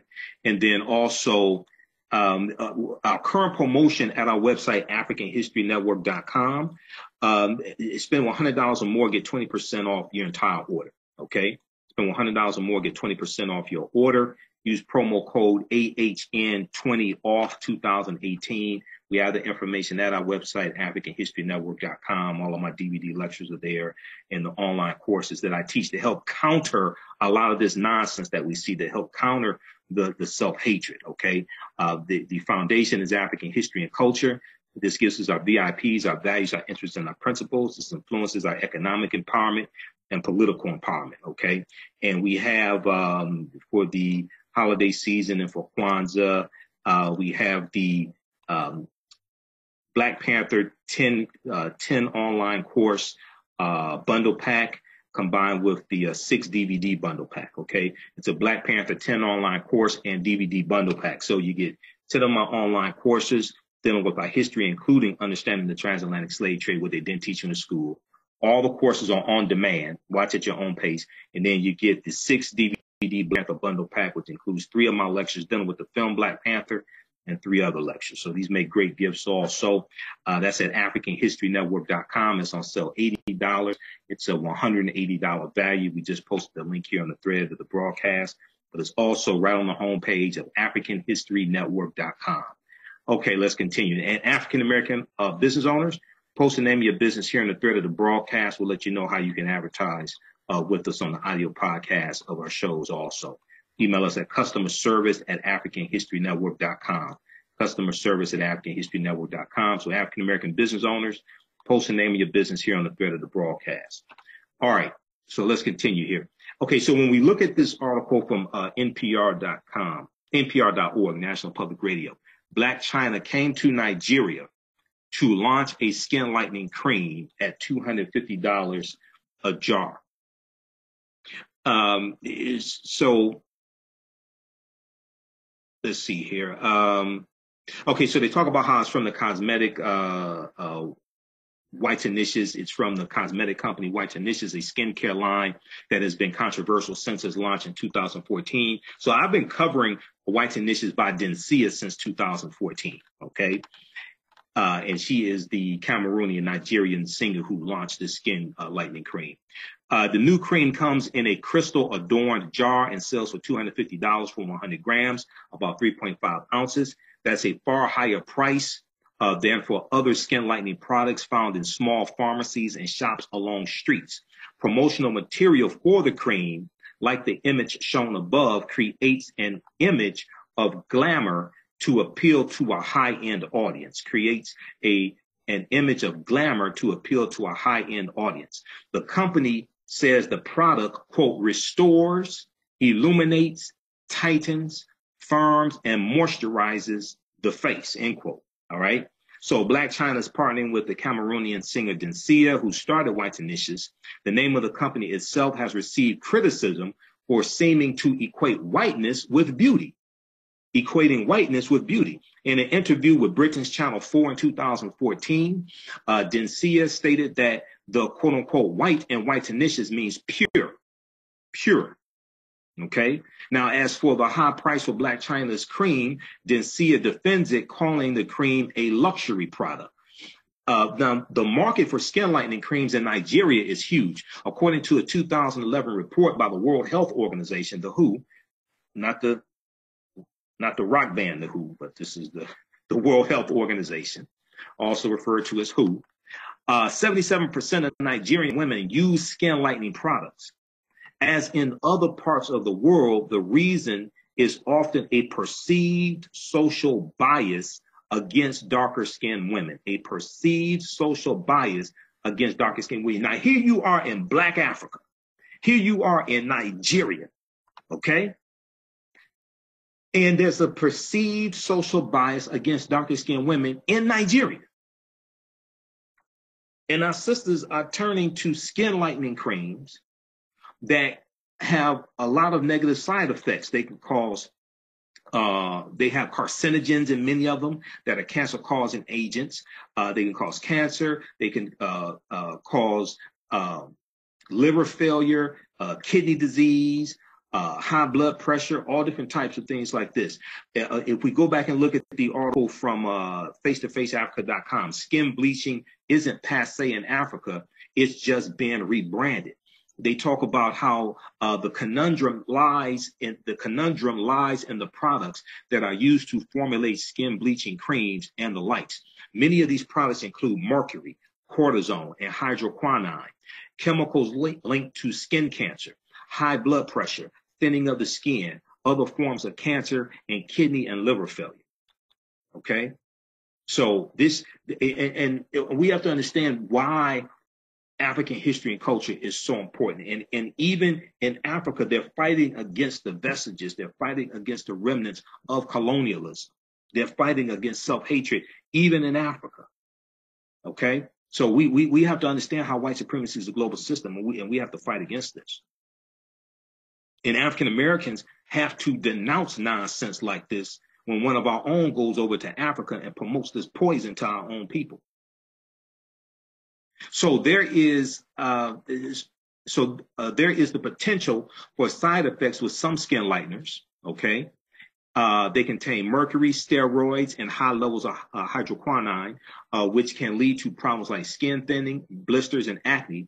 Some countries, including Nigeria, have banned the use of such ingredients in cosmetic products.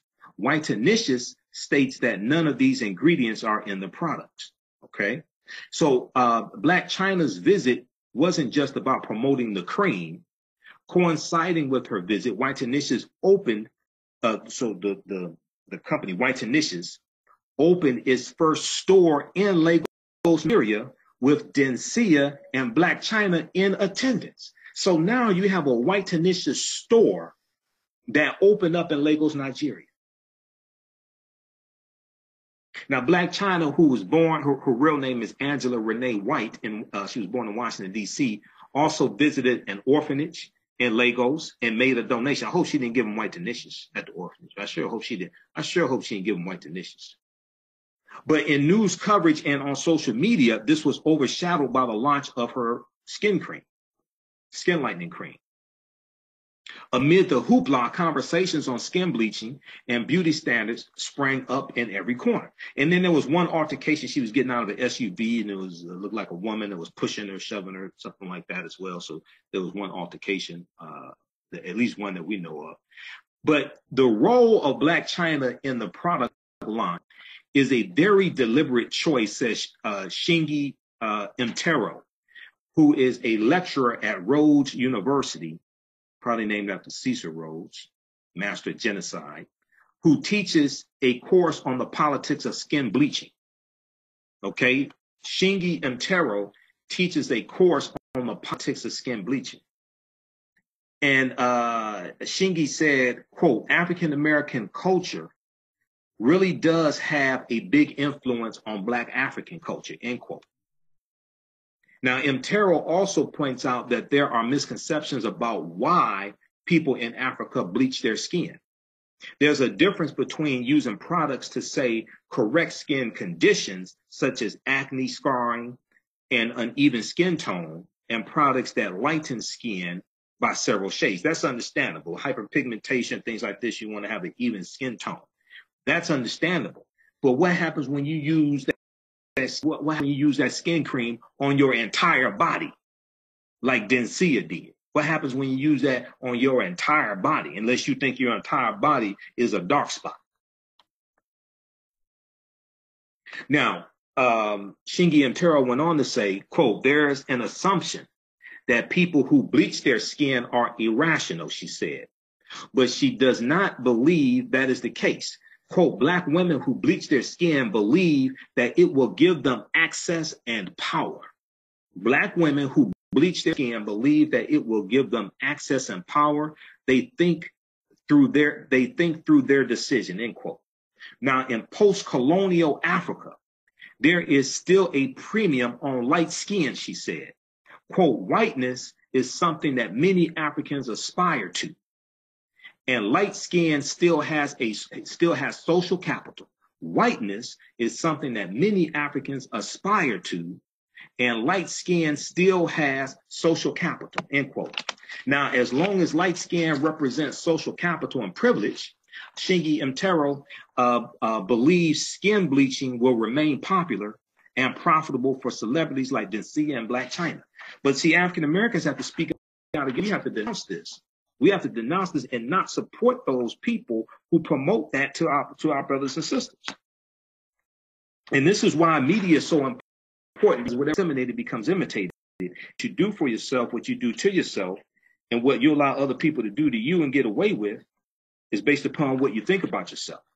Okay? So this is why controlling African American media, African media, so we can put forth positive images of ourselves, and we can operate based upon African standards of beauty as opposed to European standards of beauty. This is why this is so important.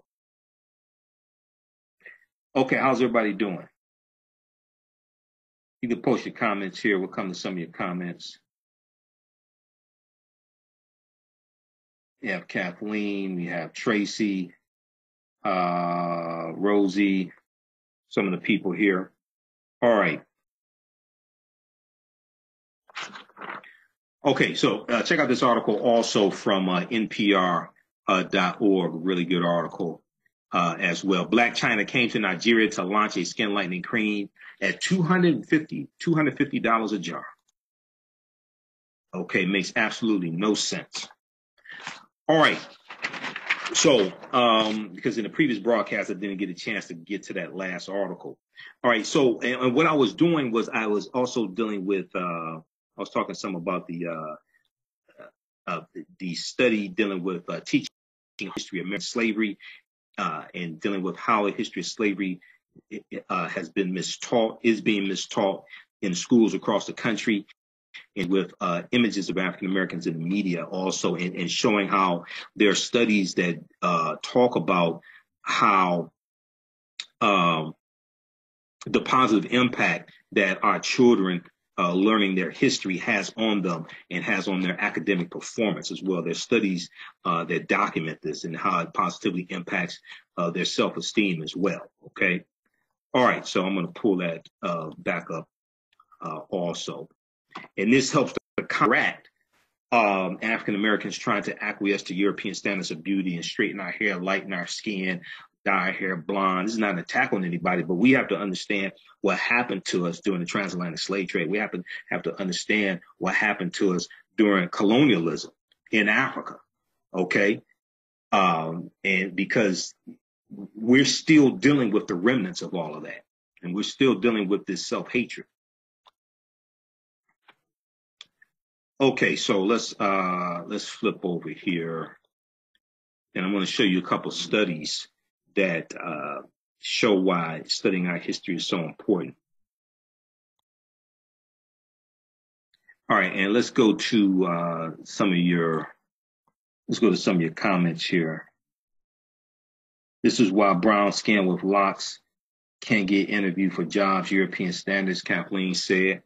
And that's something that we have to fight against, because a lot of those corporations that will discriminate against us, a lot of those corporations, we spend dollars with them. And so you have some people that say, well, we need to own our own businesses and then we don't have to worry about it. Yeah, that's true. But most African Americans are going to, at least in the foreseeable near future, next 10, 15 years, most African Americans are not going to be working for African American owned businesses, and they're not going to have their own business either. Most African Americans are going to be working for other people, most likely white people. That's just the bottom line. If you understand the numbers, 2.6 million African American owned businesses as of 2012. They're probably at least 3 million today. Only about 100,000 have employees. They employ somewhere between 1 million to 1.5 million people.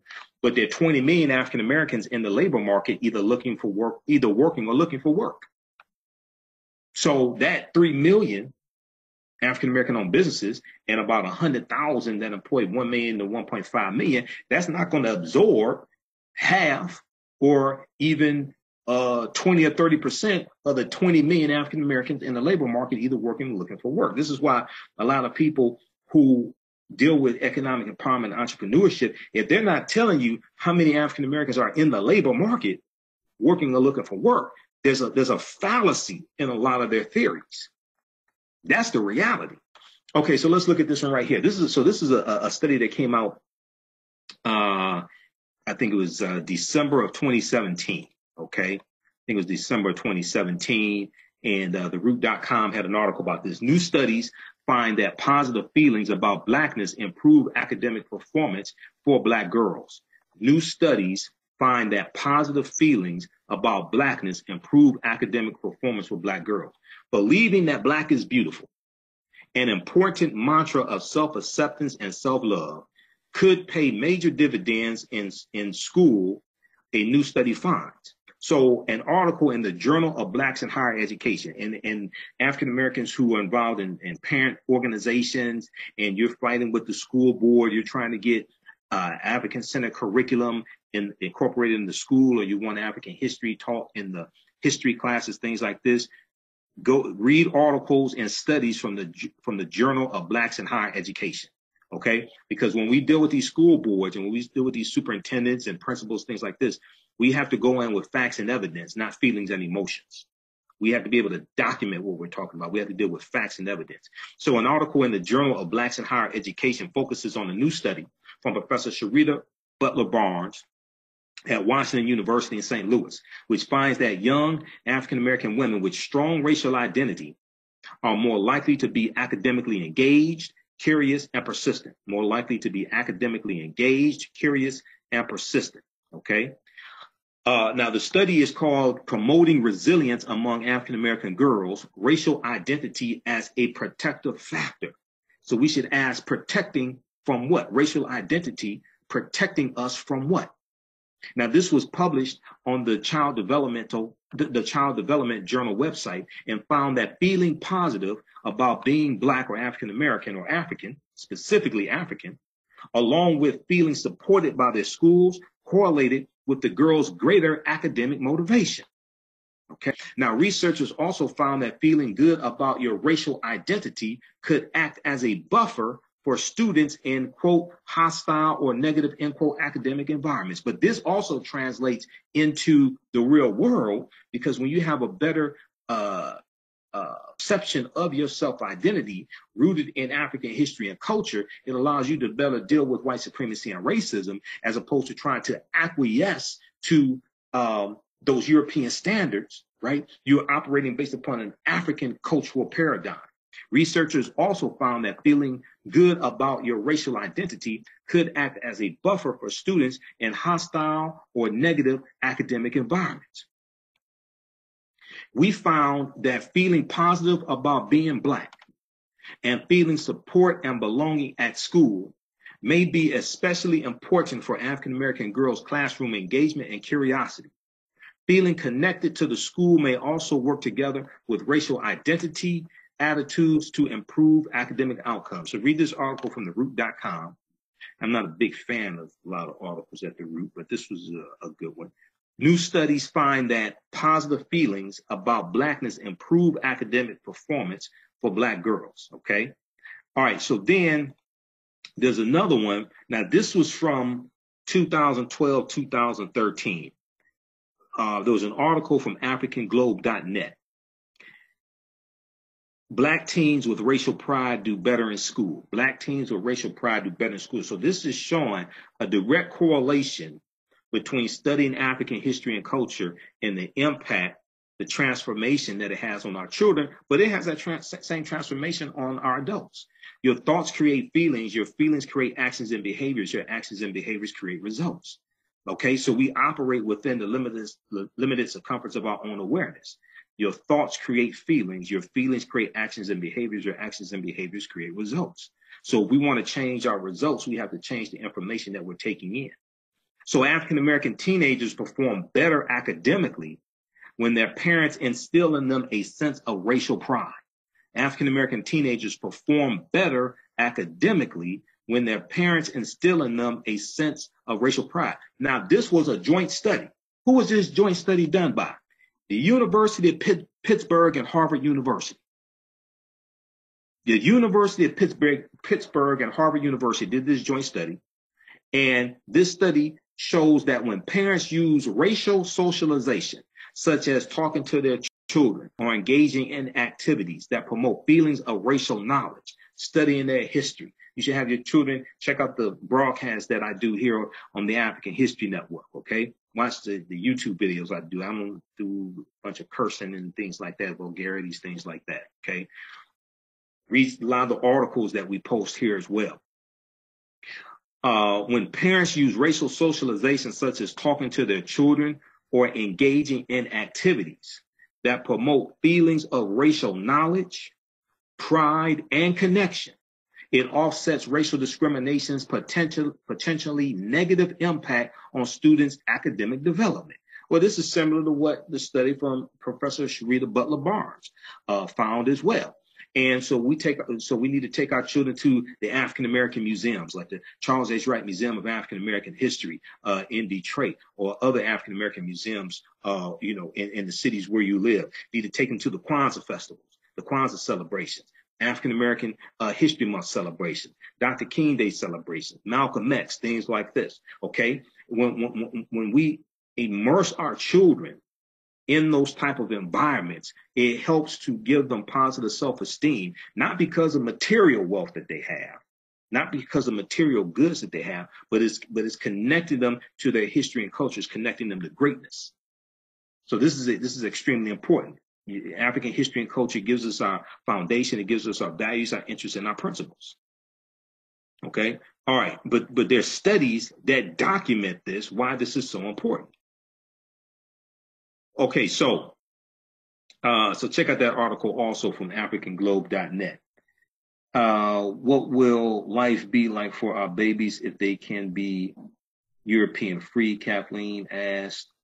I was on UCLA campus and the hair and froze beautiful.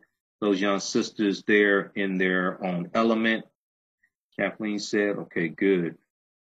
Hollywood glamorizes and promotes exactly what we're discussing, pitting dark and light-skinned people against each other. Okay. All right, let's continue here. So some of the things, so this is Lupita Nyong'o. I talked about Lupita Nyong'o being named back in 2014 People Magazine's most beautiful person back in 2014. All right, so some of the things that we deal with in the online course that I teach, and we have online course dealing with the film Black Panther. That's in the 10-course online bundle pack, okay? The one dealing with Black Panther. Okay, let me see. Hold on, flip this back over. Flip the share back over because you couldn't see that. All right. So this is some information I have dealing with the film Black Panther in the 10-course online bundle pack. There's an online class that I did dealing with the film Black Panther, how the film relates to African history and culture, things like this. But also, if you get the Black Panther 10 online course bundle and the DVD bundle, you get the 3 DVD lectures I did dealing with the film Black Panther also. Okay, so that's in there, and that's on sale right now, $80. Regularly $180. It's a $180 value on sale for $80 at AfricanHistoryNetwork.com. But and the film Black Panther was so powerful. One of the reasons why was it was not another slave movie, number one. Number two, it showed us what Africa could look like if our history had not been interrupted by slavery and colonialism. Okay, because Wakanda was never colonized like Ethiopia. It was never colonized. They were not conquered by Europeans. Okay, they were not enslaved. And number three, we saw beautiful dark-skinned African women. And in Wakanda, they didn't have any perms. They didn't have weaves. They didn't have straight hair. Okay, they were dealing with traditional African hairstyles because they're operating based upon a African standard of beauty. All right. So we just posted the link again for the Black Panther 10 online course bundle pack and DVD bundle. You get all of them together. And the online courses all taught by myself. I do a PowerPoint presentation. These are some of the slides from some of the presentations, and they're all on demand, so you can watch at your own pace. Okay. So who do we have here? We have Kim and Shan. You said you have no sound. Can you all hear me? You should be able to hear.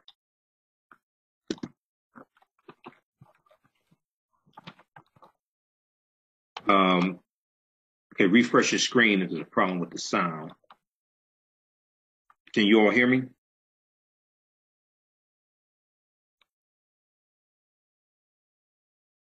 Okay, Martisha, okay, you can hear me. Good, yeah, you should be able to hear me. All right, good. Let's continue here. And we just posted the link there. How you all like this type of information? I was doing the broadcast, the first part, but towards the end, it was going in and out was acting up, so I had to do the second broadcast. But this thing dealing with Blac Chyna, the promotion of skin lightening creams, Dencia, this ties directly in to African history and culture. This ties directly into the legacy of colonialism. Okay, so this is extremely important, and this is something that we have to fight, and we do this by adopting African standards of beauty and reclaiming African history and culture. Okay, how y'all like this type of information? Okay, Lucinda, Carlos, all right. And Bantu Stephen Biko, one of our great South African freedom fighters, said the most potent weapon in the hands of the oppressor is the mind of the oppressed. The most potent weapon in the hands of the oppressor is the mind of the oppressed. So we must take our minds back. All right, so when we look at some of the things that we cover in the online course, ancient Kemet, the Moors, and the Maafa, understanding the transatlantic slave trade, what they didn't teach you in school.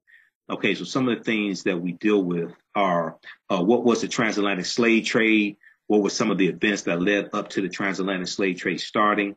What role did Christopher Columbus play in the transatlantic slave trade? Because Columbus was central to the transatlantic slave trade spreading.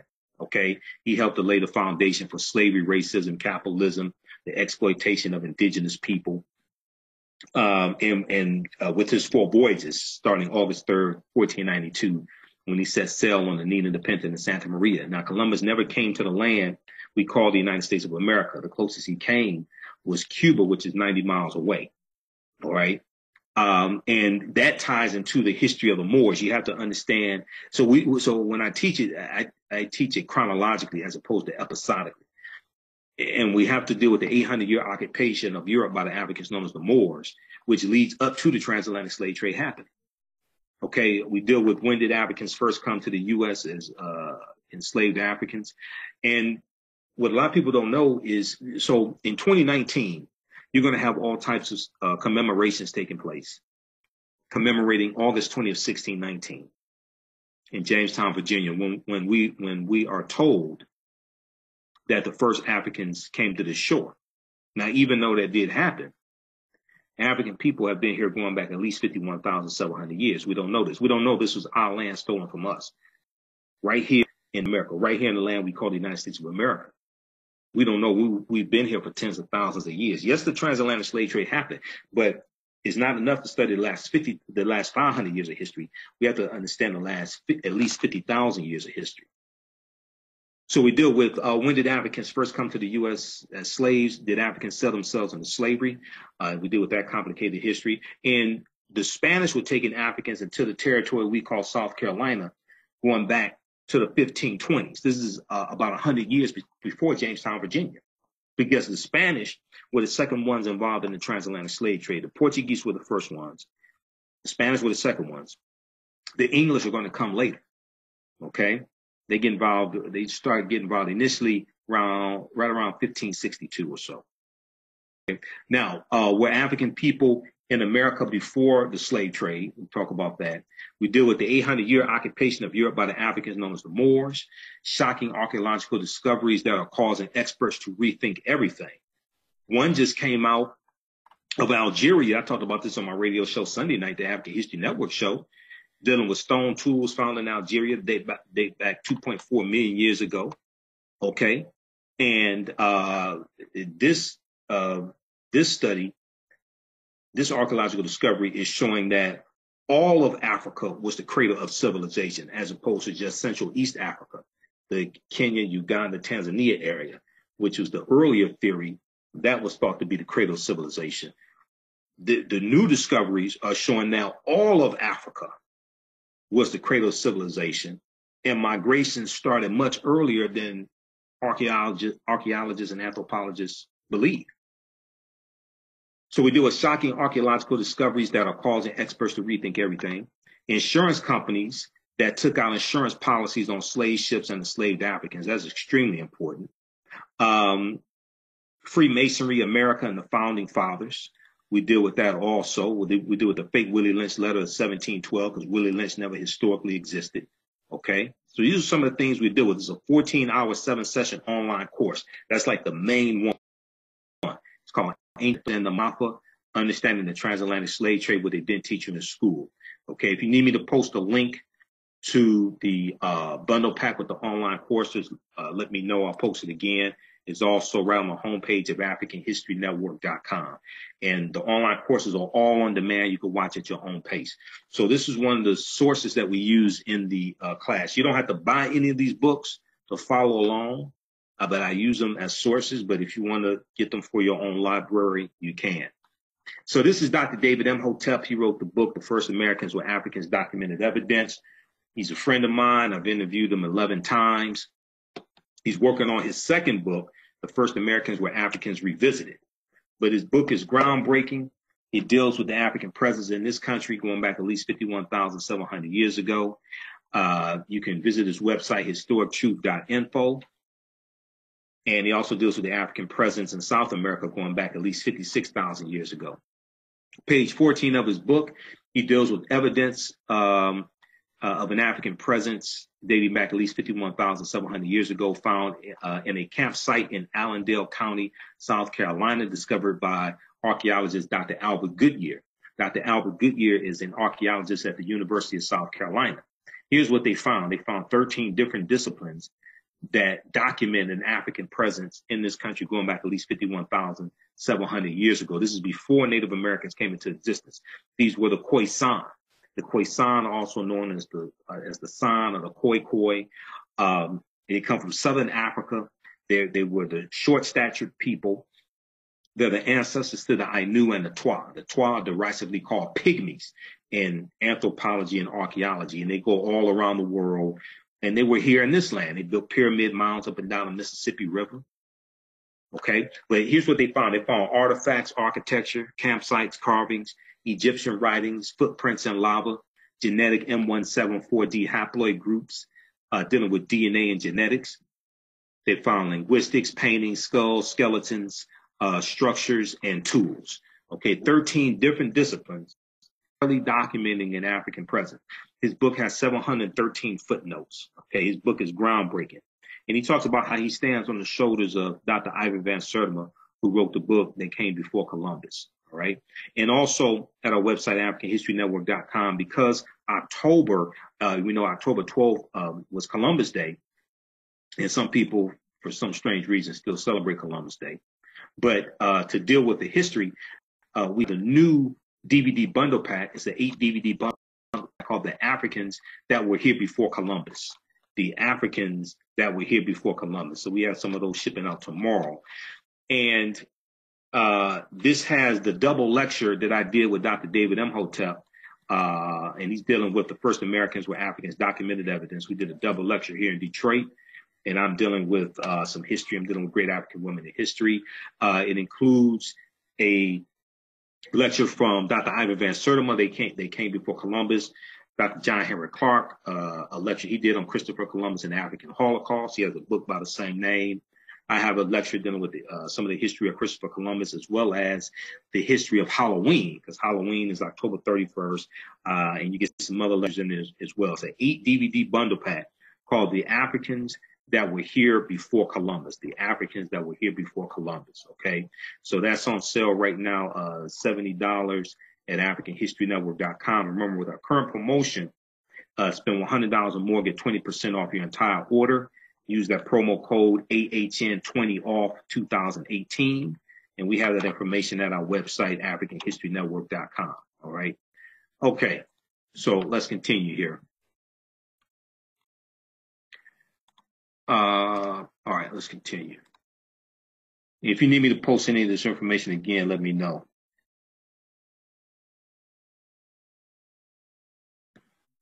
All right, let's see where we leave off right here.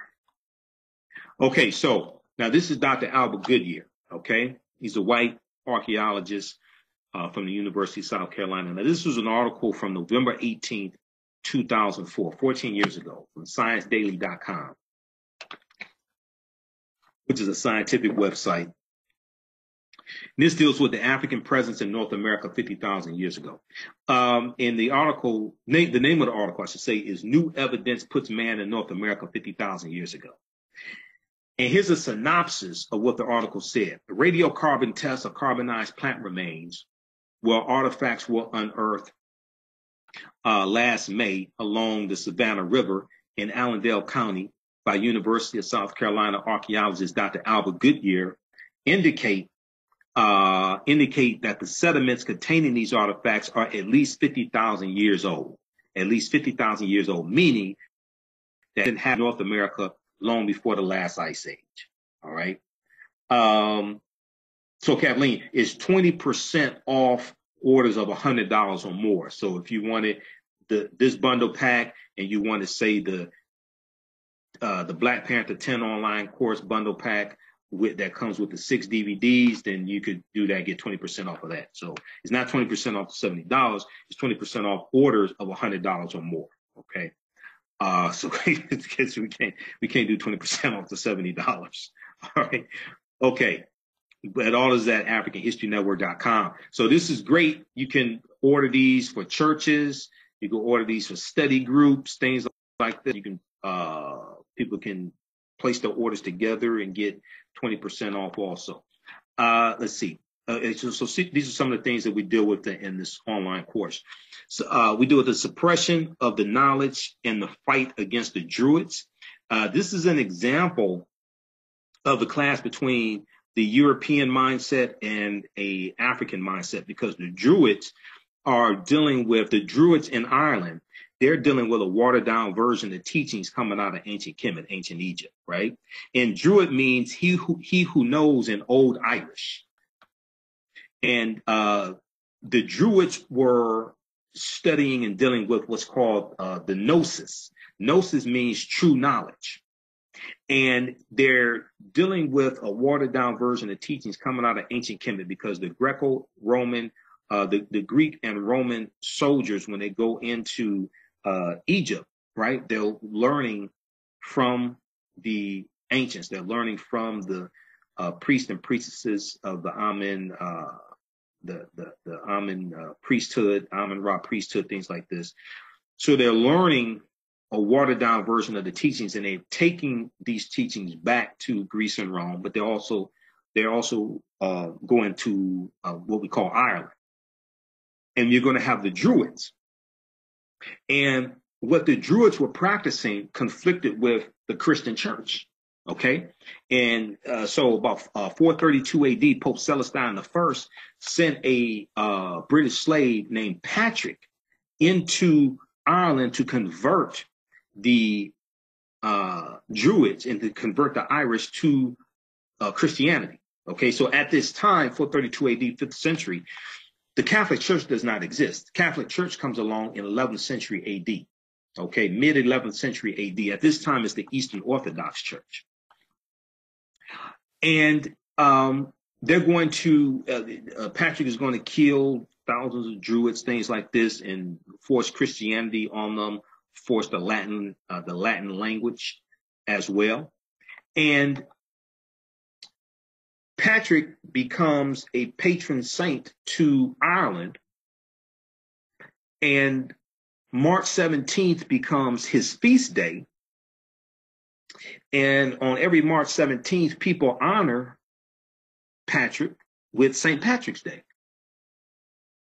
So in the mythology about Patrick, we were taught when we were all in school that he drove the snakes out of Ireland. But when you study the Druids, okay, the Druids, and here's the picture of a Druid right here. When you study the Druids wore a helmet that had a uraeus on it. The uraeus is a cobra, okay, which is a spiritual symbol coming out of ancient Kemet, ancient Egypt. So when they say that Patrick drove the snakes out of Ireland, they weren't talking about snakes that crawled on the ground. They were talking about two-legged snakes called Druids. And he was driving them out because they were looked at as being pagan. They were looked at as being heathenists. And what they were teaching conflicted with the Christian church, with the doctrine of the Christian church. So they had to go. This was about expanding Christianity and taking control of people's land and resources. This is what this was all about. So this is what people are celebrating on March 17th. I don't know why African Americans celebrate St. Patrick's Day. They obviously haven't studied the history. This is what they're celebrating. This is what they're participating in. Okay. All right. And then if you look at this word here, frigatriskaidekaphobia. Frigatriskaidekaphobia. Okay. So frigatriskaidekaphobia means fear of Friday the 13th. Fear of Friday the 13th. And that's a long history there as well. Deals with the Knights Templar that are formed in 1118 AD during the Second Crusades.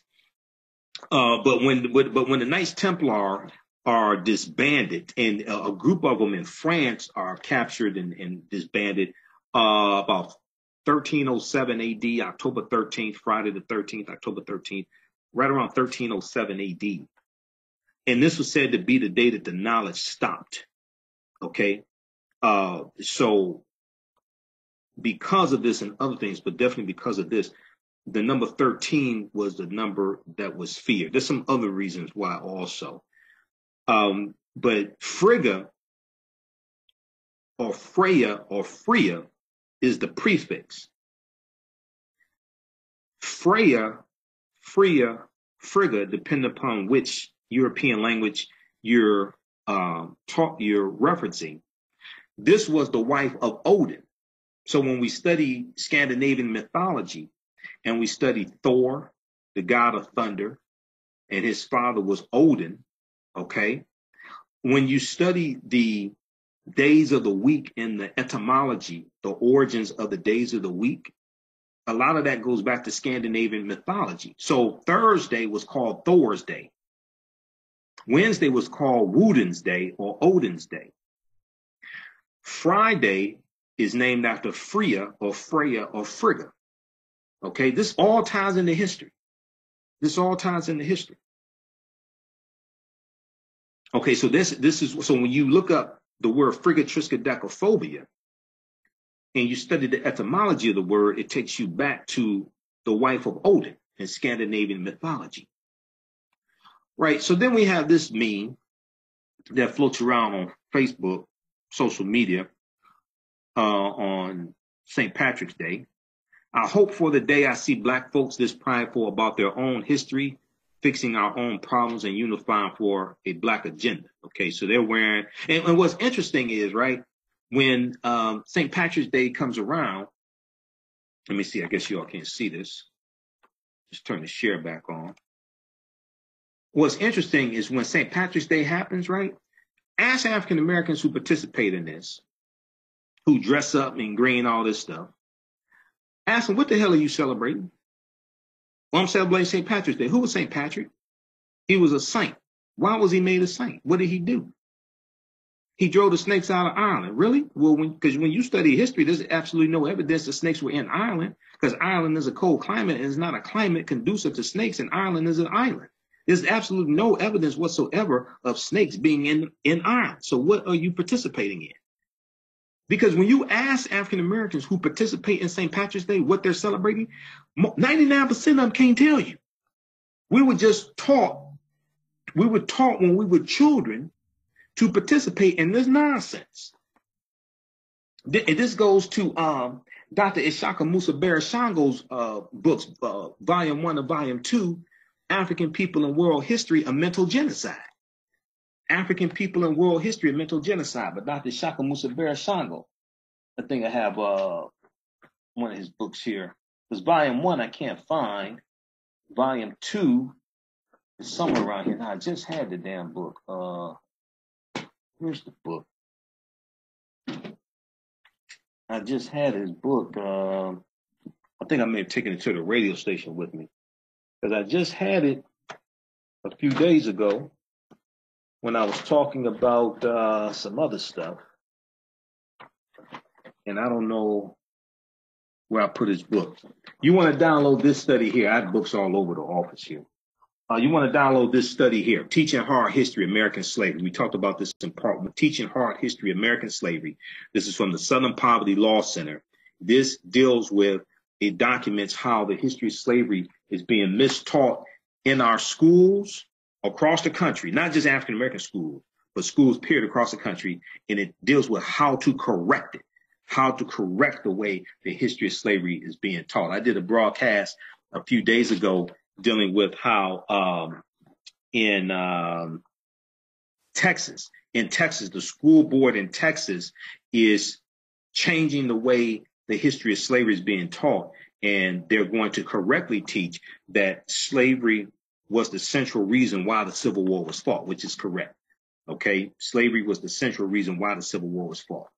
Okay, how's everybody doing? We got Dennis, Sherry. They probably already knew about the Lightening skin cream, but chose not to use it. Okay, unlike American blacks, Africans are smart people.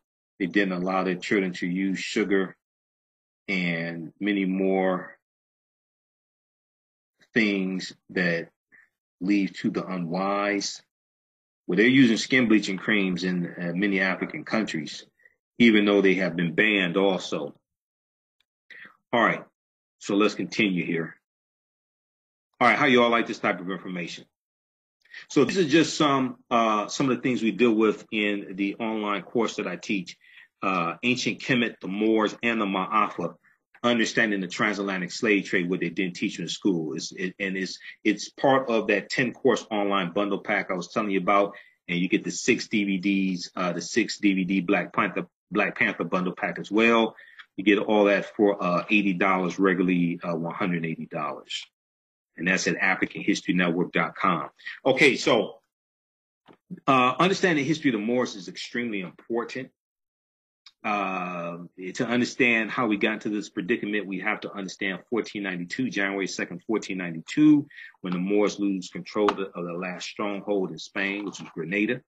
And when you understand the Knights Templar and Freemasonry, and how Freemasonry is based upon watered down teachings coming out of ancient Kemet, ancient Egypt. And then you understand that 50 of the 56 signers of the Declaration of Independence were Freemasons. So then we see the Washington Monument is an ancient African symbol called a teket. The Greeks call it an obelisk. And there were about 1,200 tekenu for plural, all throughout ancient Kemet. Today, there are only about 12. They've been destroyed or taken to other countries, Istanbul, Turkey, Paris, France, Vatican City, things like this. Okay, and the Washington Monument, 555 feet, that's a ancient African symbol. So very briefly, if we look at Freemasonry, because see, all this history, we have to understand this history chronologically. And all this deals with African history. And this deals with where African people went throughout the world. So the word Mason is derived from the Latin words mass and sun. And Mason means child of light, and expresses the desire to pursue light, which is a metaphor for the sun, which symbolizes knowledge. Okay? The term child of light, or sons and daughters of light, was first used to identify students who had completed 42 years of study in the temples of ancient Kemet. Okay? Many Masonic temples were modeled after the temples of ancient Kemet, or Kemet, one of the original names for Egypt, places where light knowledge was imparted in a series of steps or degrees. So when you study the 7 liberal arts, they come out of the mystery schools, they come out of the temples in ancient Kemet. When you look at, when you go to college and you get your degree, you get your credentials in degrees, master's degree, bachelor's degree, PhD, things like this. Getting your credentials in that series of degrees, that comes out of the temples in ancient Kemet. This is where all this stuff comes from. Pages 18 and 32 of Egypt on the Potomac by Tony Browder. Okay, Egypt on the Potomac by Tony Browder. Pages 18 and 32. And then also 50 of the 56 signers of the Declaration of Independence were Freemasons. And 13 of the 39 signers of the U.S. Constitution were Freemasons as well. Okay. All right. So we deal with, ancient Kemet. We deal with Osiris, Isis, and Horus, or Asar, Aset, and Heru, the first Holy Trinity as well. This may go outside the circumference of some people's awareness. It just means that you haven't gone back far enough in history. Okay, so you have to understand this, because from this is where you get the famous statue of Aset with the baby Heru, who the Greeks call Horus, born on December 25th of a virgin birth. Okay, and then from Aset and Heru, we get the Black Madonna and Child, which was worshipped all throughout Europe. They still have statues to this day of the Black Madonna and Child worshipped all throughout Europe.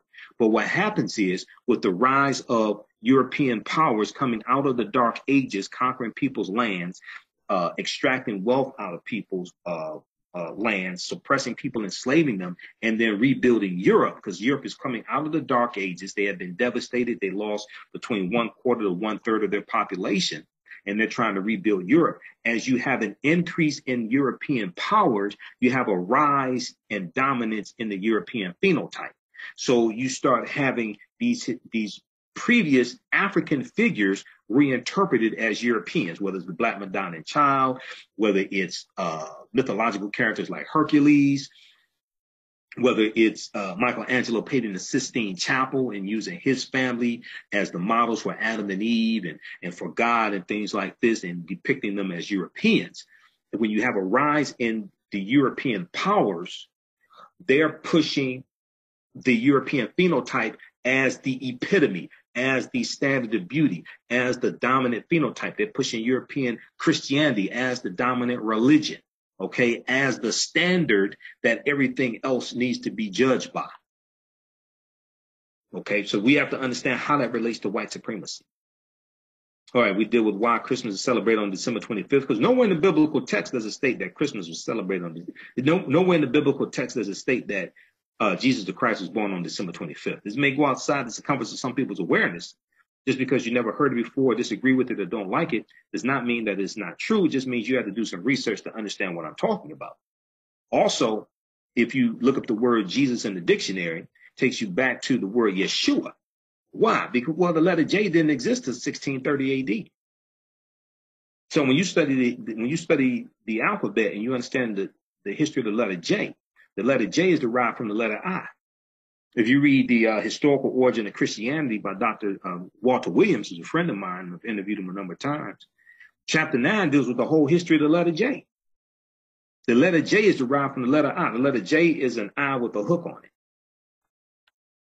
So the reason why in Islam, the prophet is referred to as Isa with an I-S-S-A, I think is how they spell it, which is Jesus. The reason why the name is Isa in the Quran is because when the Quran was written, the letter J didn't exist. And if you go to the Latin, it was Iesus, I-E-S-U-S, I think is how they spelled it, Iesus in Latin. Letter J didn't exist. So we're dealing with the anglicized version of the name, and you call him Jesus. Ask your pastor about that on Sunday. All right.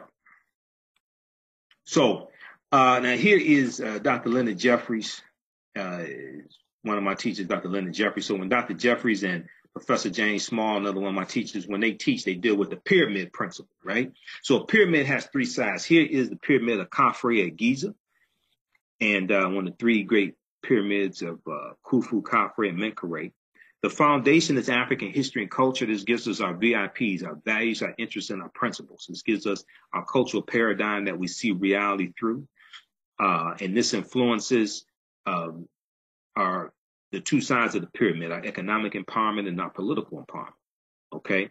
So it doesn't matter how much money we have. If that foundation is not in place, and this is tied to our self-esteem, if that foundation is not in place, then we won't be able to control our dollar. So we have a $1.3 trillion economy, but 97% of our dollars are spent with people that don't look like us, largely because that foundation is not in place. So as Bantu Stephen Biko, one of our great South African freedom fighters, said, the most potent weapon in the hands of the oppressor is the mind of the oppressed. We must take our minds back. Here's Dr. J. He said that whoever controls the images controls your self-esteem, self-respect, and self-development. Whoever controls the history controls the vision. Okay, and this deals with, understanding how your thoughts create feelings, your feelings create actions and behaviors, your actions and behaviors create results. This is why when I see what's taking place with Blac Chyna going to Nigeria to promote Whitenicious, I understand the manipulation of the media and how it's promoting these images on the continent of Africa. Now, let's be clear. Blac Chyna did not start this, right? But she's using her celebrity as an African-American celebrity reality TV star to promote this, continue the promotion of this nonsense to our brothers and sisters on the continent of Africa. All right, so those are just a few of the things that we deal with in the online courses. Let's go back to some more of your comments here. Okay. When you read the Bible, the names in the Old Text is all Nahum, Sham, Shabazz. Then New Text, Peter, James, John, obvious changes. Okay. All right. Do you have these slides available for us? Not available. When you go back and watch this, you can see the slides. Not available for us. These are some of the slides in like the online courses that I teach and some of my DVD lectures, things like that. Tasha said, I love it. Dennis, how you doing, Dennis? Okay. All right. So once again, you can visit our website, AfricanHistoryNetwork.com. We also have a recommended reading list of books there. All of my DVD lectures are there. We have almost 900 audio podcasts of our shows and interviews I've done, broadcasts I've done, things like that. We have the 8 DVD bundle pack, The Africans That Were Here Before Columbus, The Africans That Were Here Before Columbus, which includes a double lecture I did with Dr. David Imhotep, who wrote the book, The First Americans Were Africans, Documented Evidence, and a double lecture I did with Professor Kaba Kamene, Booker T. Coleman from the Hidden Colors documentaries, because he's dealing with the African presence in early America, in ancient America, in Mexico, in the Mississippi Valley, things like this. And then we have what I was talking about and showing you slides from, the online courses that I teach. We have the 10 course, is the Black Panther 10 course online bundle pack, and the 6 DVD bundle. So you get both of them. You get the 10 online courses and the 6 DVD bundle. That's on sale $80 right now. It's a $180 value. That's at AfricanHistoryNetwork.com as well. And that 10 online course bundle pack includes Ancient Kemet, the Moors, and the Maafa, Understanding the Transatlantic Slave Trade, what they didn't teach you in school. Ancient Kemet, the Moors, and the Maafa, Understanding the Transatlantic Slave Trade, what they didn't teach you in school. Okay, that's a 14-hour, 7-session online course. We do a PowerPoint presentation, have video clips, book references, deal with thousands of years of history. All these online courses are all on demand. You can go watch at your own pace, watch around the world. Your children can watch it also. If you want to enroll people in the online courses, you want to buy them as a gift for somebody, something like that, you can do that as well. You can order it yourself and then just email. You can email me, customer service at AfricanHistoryNetwork.com. Let me know that who you want to buy it for, and just go ahead and purchase it. And I will enroll them in the online course. Customer service at AfricanHistoryNetwork.com. Okay. Okay. So you like this type of information. All right. And let me know if you need me to post any of these links again. And who wanted to register for the online courses, let me know. They're all on demand. Watch at your own pace. African-American business owners, you can advertise with the African History Network. We do the African History Network show every Sunday, 9 p.m. to 11 p.m. Eastern Standard Time, and we put the show into, we do it live, but we put it in the audio podcast form. We're on 6 different podcast platforms. We're on 6 different podcast platforms, iTunes, Acast, FMPlayer.com, Castbox, just to name a few. And we take a 30-second to 60-second commercial. put it into the audio podcast. Each episode reaches thousands of people across the country, so you can reach potential customers. Okay, we have a special promotion. The first month is 50% off. Second month is free. Email us at customerservice@africanhistorynetwork.com for more information. We have this promotion running until December 7th. And we can get you up and running today. All right, Dominique said, I need one for, yeah. So these make great Kwanzaa gifts as well. Okay, some people still celebrate Christmas. I understand that. Also, we have this presentation of mine I did December 17th, 2016, Ancient Kemet, the Winter Solstice and Christmas. Ancient Kemet, the Winter Solstice and the History of Christmas. This is a 3-hour presentation. And that deals with the pre-Christian origins of Christmas. And it goes back to the Roman festivals of Saturnalia, connects it to ancient Kemet, ancient Egypt, things like this. Some people still celebrate Christmas, but they want to get some type of educational gifts. Other people celebrate Kwanzaa, and we have, gifts during Kwanzaa as well. Usually last day, but sometimes people give it earlier in Kwanzaa, Zawadi. The gifts for Kwanzaa, and these are usually educational gifts. All right. PayPal and Cash App. Okay. Yeah, PayPal is excellent. That's fine. You can also donate to the African History Network. If you'd like this type of information, you want to support us, paypal.me/the AHN show, paypal.me/the AHN show. All right. And somebody was asking PayPal and Cash App. Yeah, when you just go to our website, AfricanHistoryNetwork.com, it processes it through PayPal. You can use your debit card, credit card. If you run into any problems, just email me at customerservice@AfricanHistoryNetwork.com. We'll get you taken care of. And we can also send you a PayPal invoice as well. Okay. Customer service at AfricanHistoryNetwork.com. But all of this helps us to keep doing the research, because this is a lot of work. I'm just help there because I'm the one doing it. I did our radio show last night. Some of you all watched that here on Facebook Live. We're gonna get that up on YouTube. We'll have that into the audio podcast format on Tuesday. Had a great show Sunday, December 2nd. Next Sunday, this coming Sunday, we'll have Dr. Maulana Karinga on the show, okay, who's the co-creator of Kwanzaa, because it was members of organization US as well as Dr. Karinga who created Kwanzaa. I've written articles. I have a big article about it. I do presentations dealing with like the origins of Kwanzaa and how Kwanzaa is based upon first fruit harvest festivals, celebrations that come out of ancient Kemet, Nubia, Nigeria, amongst the Yoruba, amongst the Akan and Ghana, things like this. Okay. All right. Please post links again, John said. Okay, so we'll post the links again. One, you can go to our website, AfricanHistoryNetwork.com, and we'll post that here. And keep in mind, with our current promotion, spend $100 or more, get 20% off your entire order. Okay, and that should help a lot of people out. And I got to talk about Economic Empowerment Sundays before we get out of here. Also, that's extremely, extremely important. Okay, because we got to stop going to these all these malls on Black Friday, giving our money away to white corporations. Okay, so we have that, and then the 10 online course bundle pack, the Black Panther 10 online course and DVD bundle pack.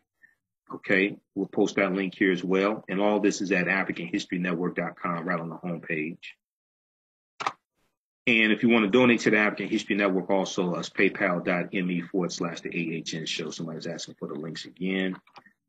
paypal.me/the AHN show. You can set up for a recurring donation. If you want to donate $15, $25, $50, $100, what have you, you can donate once, or you can set up for a recurring donation each month as well. Okay. And our website is AfricanHistoryNetwork.com, AfricanHistoryNetwork.com. If you want me to do a presentation for your group or organization, we know Kwanzaa is coming up, we know Christmas is coming up. I have a really good presentation dealing with the history of Christmas. Email me at customerservice@AfricanHistoryNetwork.com, and we'll make it happen. Now, Economic Empowerment Sunday. So I've taught entrepreneurship for 7 years. My degree is in business administration with a major in marketing from Wayne State University. Um, so I came up with this, and I've been talking about this for about the past 3 weeks, right? So this is a way to recycle $1 trillion in the African American community in 1 year. This is a way to do that. This is not far. I don't think it's that far fetched. So Economic Empowerment Sunday should take place the first Sunday of each month in African American churches across the country. So there are approximately 70,000 African American churches, right? Approximately 70,000 African American churches. If half of them, if 35,000 did this, we could recycle $1 trillion within the African American community in 1 year or more. So what should happen, I think, is that the first Sunday of each month, African American churches have an African marketplace. They have vendors, African American businesses, who set up in the cafeteria, set up in a room not being used, things like this, first Sunday of each month. And the congregation can go visit and patronize these businesses, these vendor tables in the church before and after church service, okay? First service, second service, what have you. So you charge now the way I came up with this idea is each year I speak at Hartford Memorial Baptist Church for the social justice ministry. So in October, late October, I was there and I was doing 2 workshops dealing with the distortion of Dr. King's legacy. But a couple weeks ago, they had a pre-Black Friday bazaar, a pre-Black Friday bazaar. It was a Saturday and Sunday. And they had vendors come in on Saturday. So there was no church services going on Saturday. But Sunday, there were church services going on. And here's what happened. So they had people come in for the first service and second service, and they came into the vendor area, and lunch was being served as well. But for the church services in the area where the vendors were, we were in the cafeteria. They showed the pastor's sermon that was taking place in the sanctuary. They showed it on the big screen. They had like a projector screen or something like that in the area where the vendors were. Okay. And then after the church service, they came down to patronize the vendors. Now the ministers, the pastors, they need to remind people, hey, we have vendors, we have African American owned businesses, we have vendors there, so please support the vendors. They need to put this in the church bulletins or things like this to let people know. But we do this the first Sunday of each month. Okay. We do this the first Sunday of each month. Why? Because in many African American communities, they have more money the first of the month than they do the end of the month. So we need to capture that money and circulate it around our communities, right? Before we go spend it with the white corporations. Okay, so they charge a vendor fee. And, a lot of churches have church bazaars, things like this, but I'm talking about making this something systemic and something routine where we do it the first Sunday of each month. So they charge a vendor fee, maybe $25, $50. If they do $50, 35,000 African American churches, 12 times a year, I think that comes out to about $210 million. $210 million going to the churches. That averages out. So if they have an average of 10 vendors each time, right? It's something like $6,000 per year per church. Okay. And these churches should take half that money and deposit it in African American owned banks. And this creates additional funds for these Black banks to loan to African Americans to buy houses, start businesses, expand businesses, etc. But if the businesses that are there, the vendors that are there, they do an average, and a lot of businesses will do a lot more, but if they do an average of $200 every Sunday, the first Sunday, that comes out to somewhere around $800 million over 12 months. The first Sunday, somewhere around $800 million. 800 million plus 210 million, that's $1 trillion.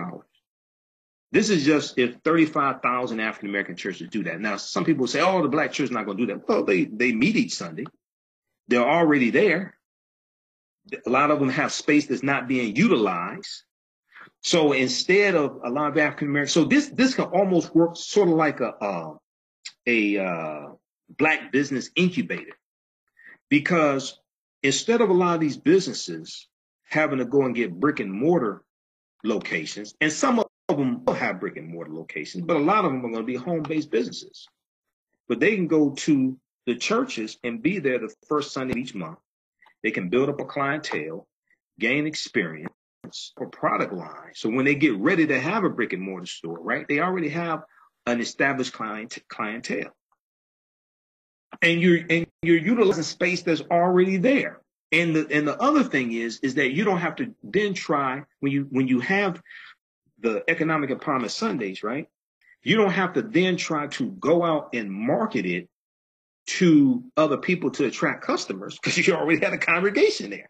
The congregation is there. You have people. The businesses are there. You utilize space in the church. You don't have to hire really additional people, okay, to be at the church, things like that, because they're already there anyway on Sundays. So it's a win-win. And we can circulate $1 trillion very easily in 1 year. Okay. So they and I think it came out to like $800 billion. I think it came out to like 800, not 800 million. I think it was like $800 billion. I think it was when I did the calculations. Was it 800 million? Well, let me see. Let me look at this again. Because I'm going from memory. I think I wrote this. I think I wrote it down.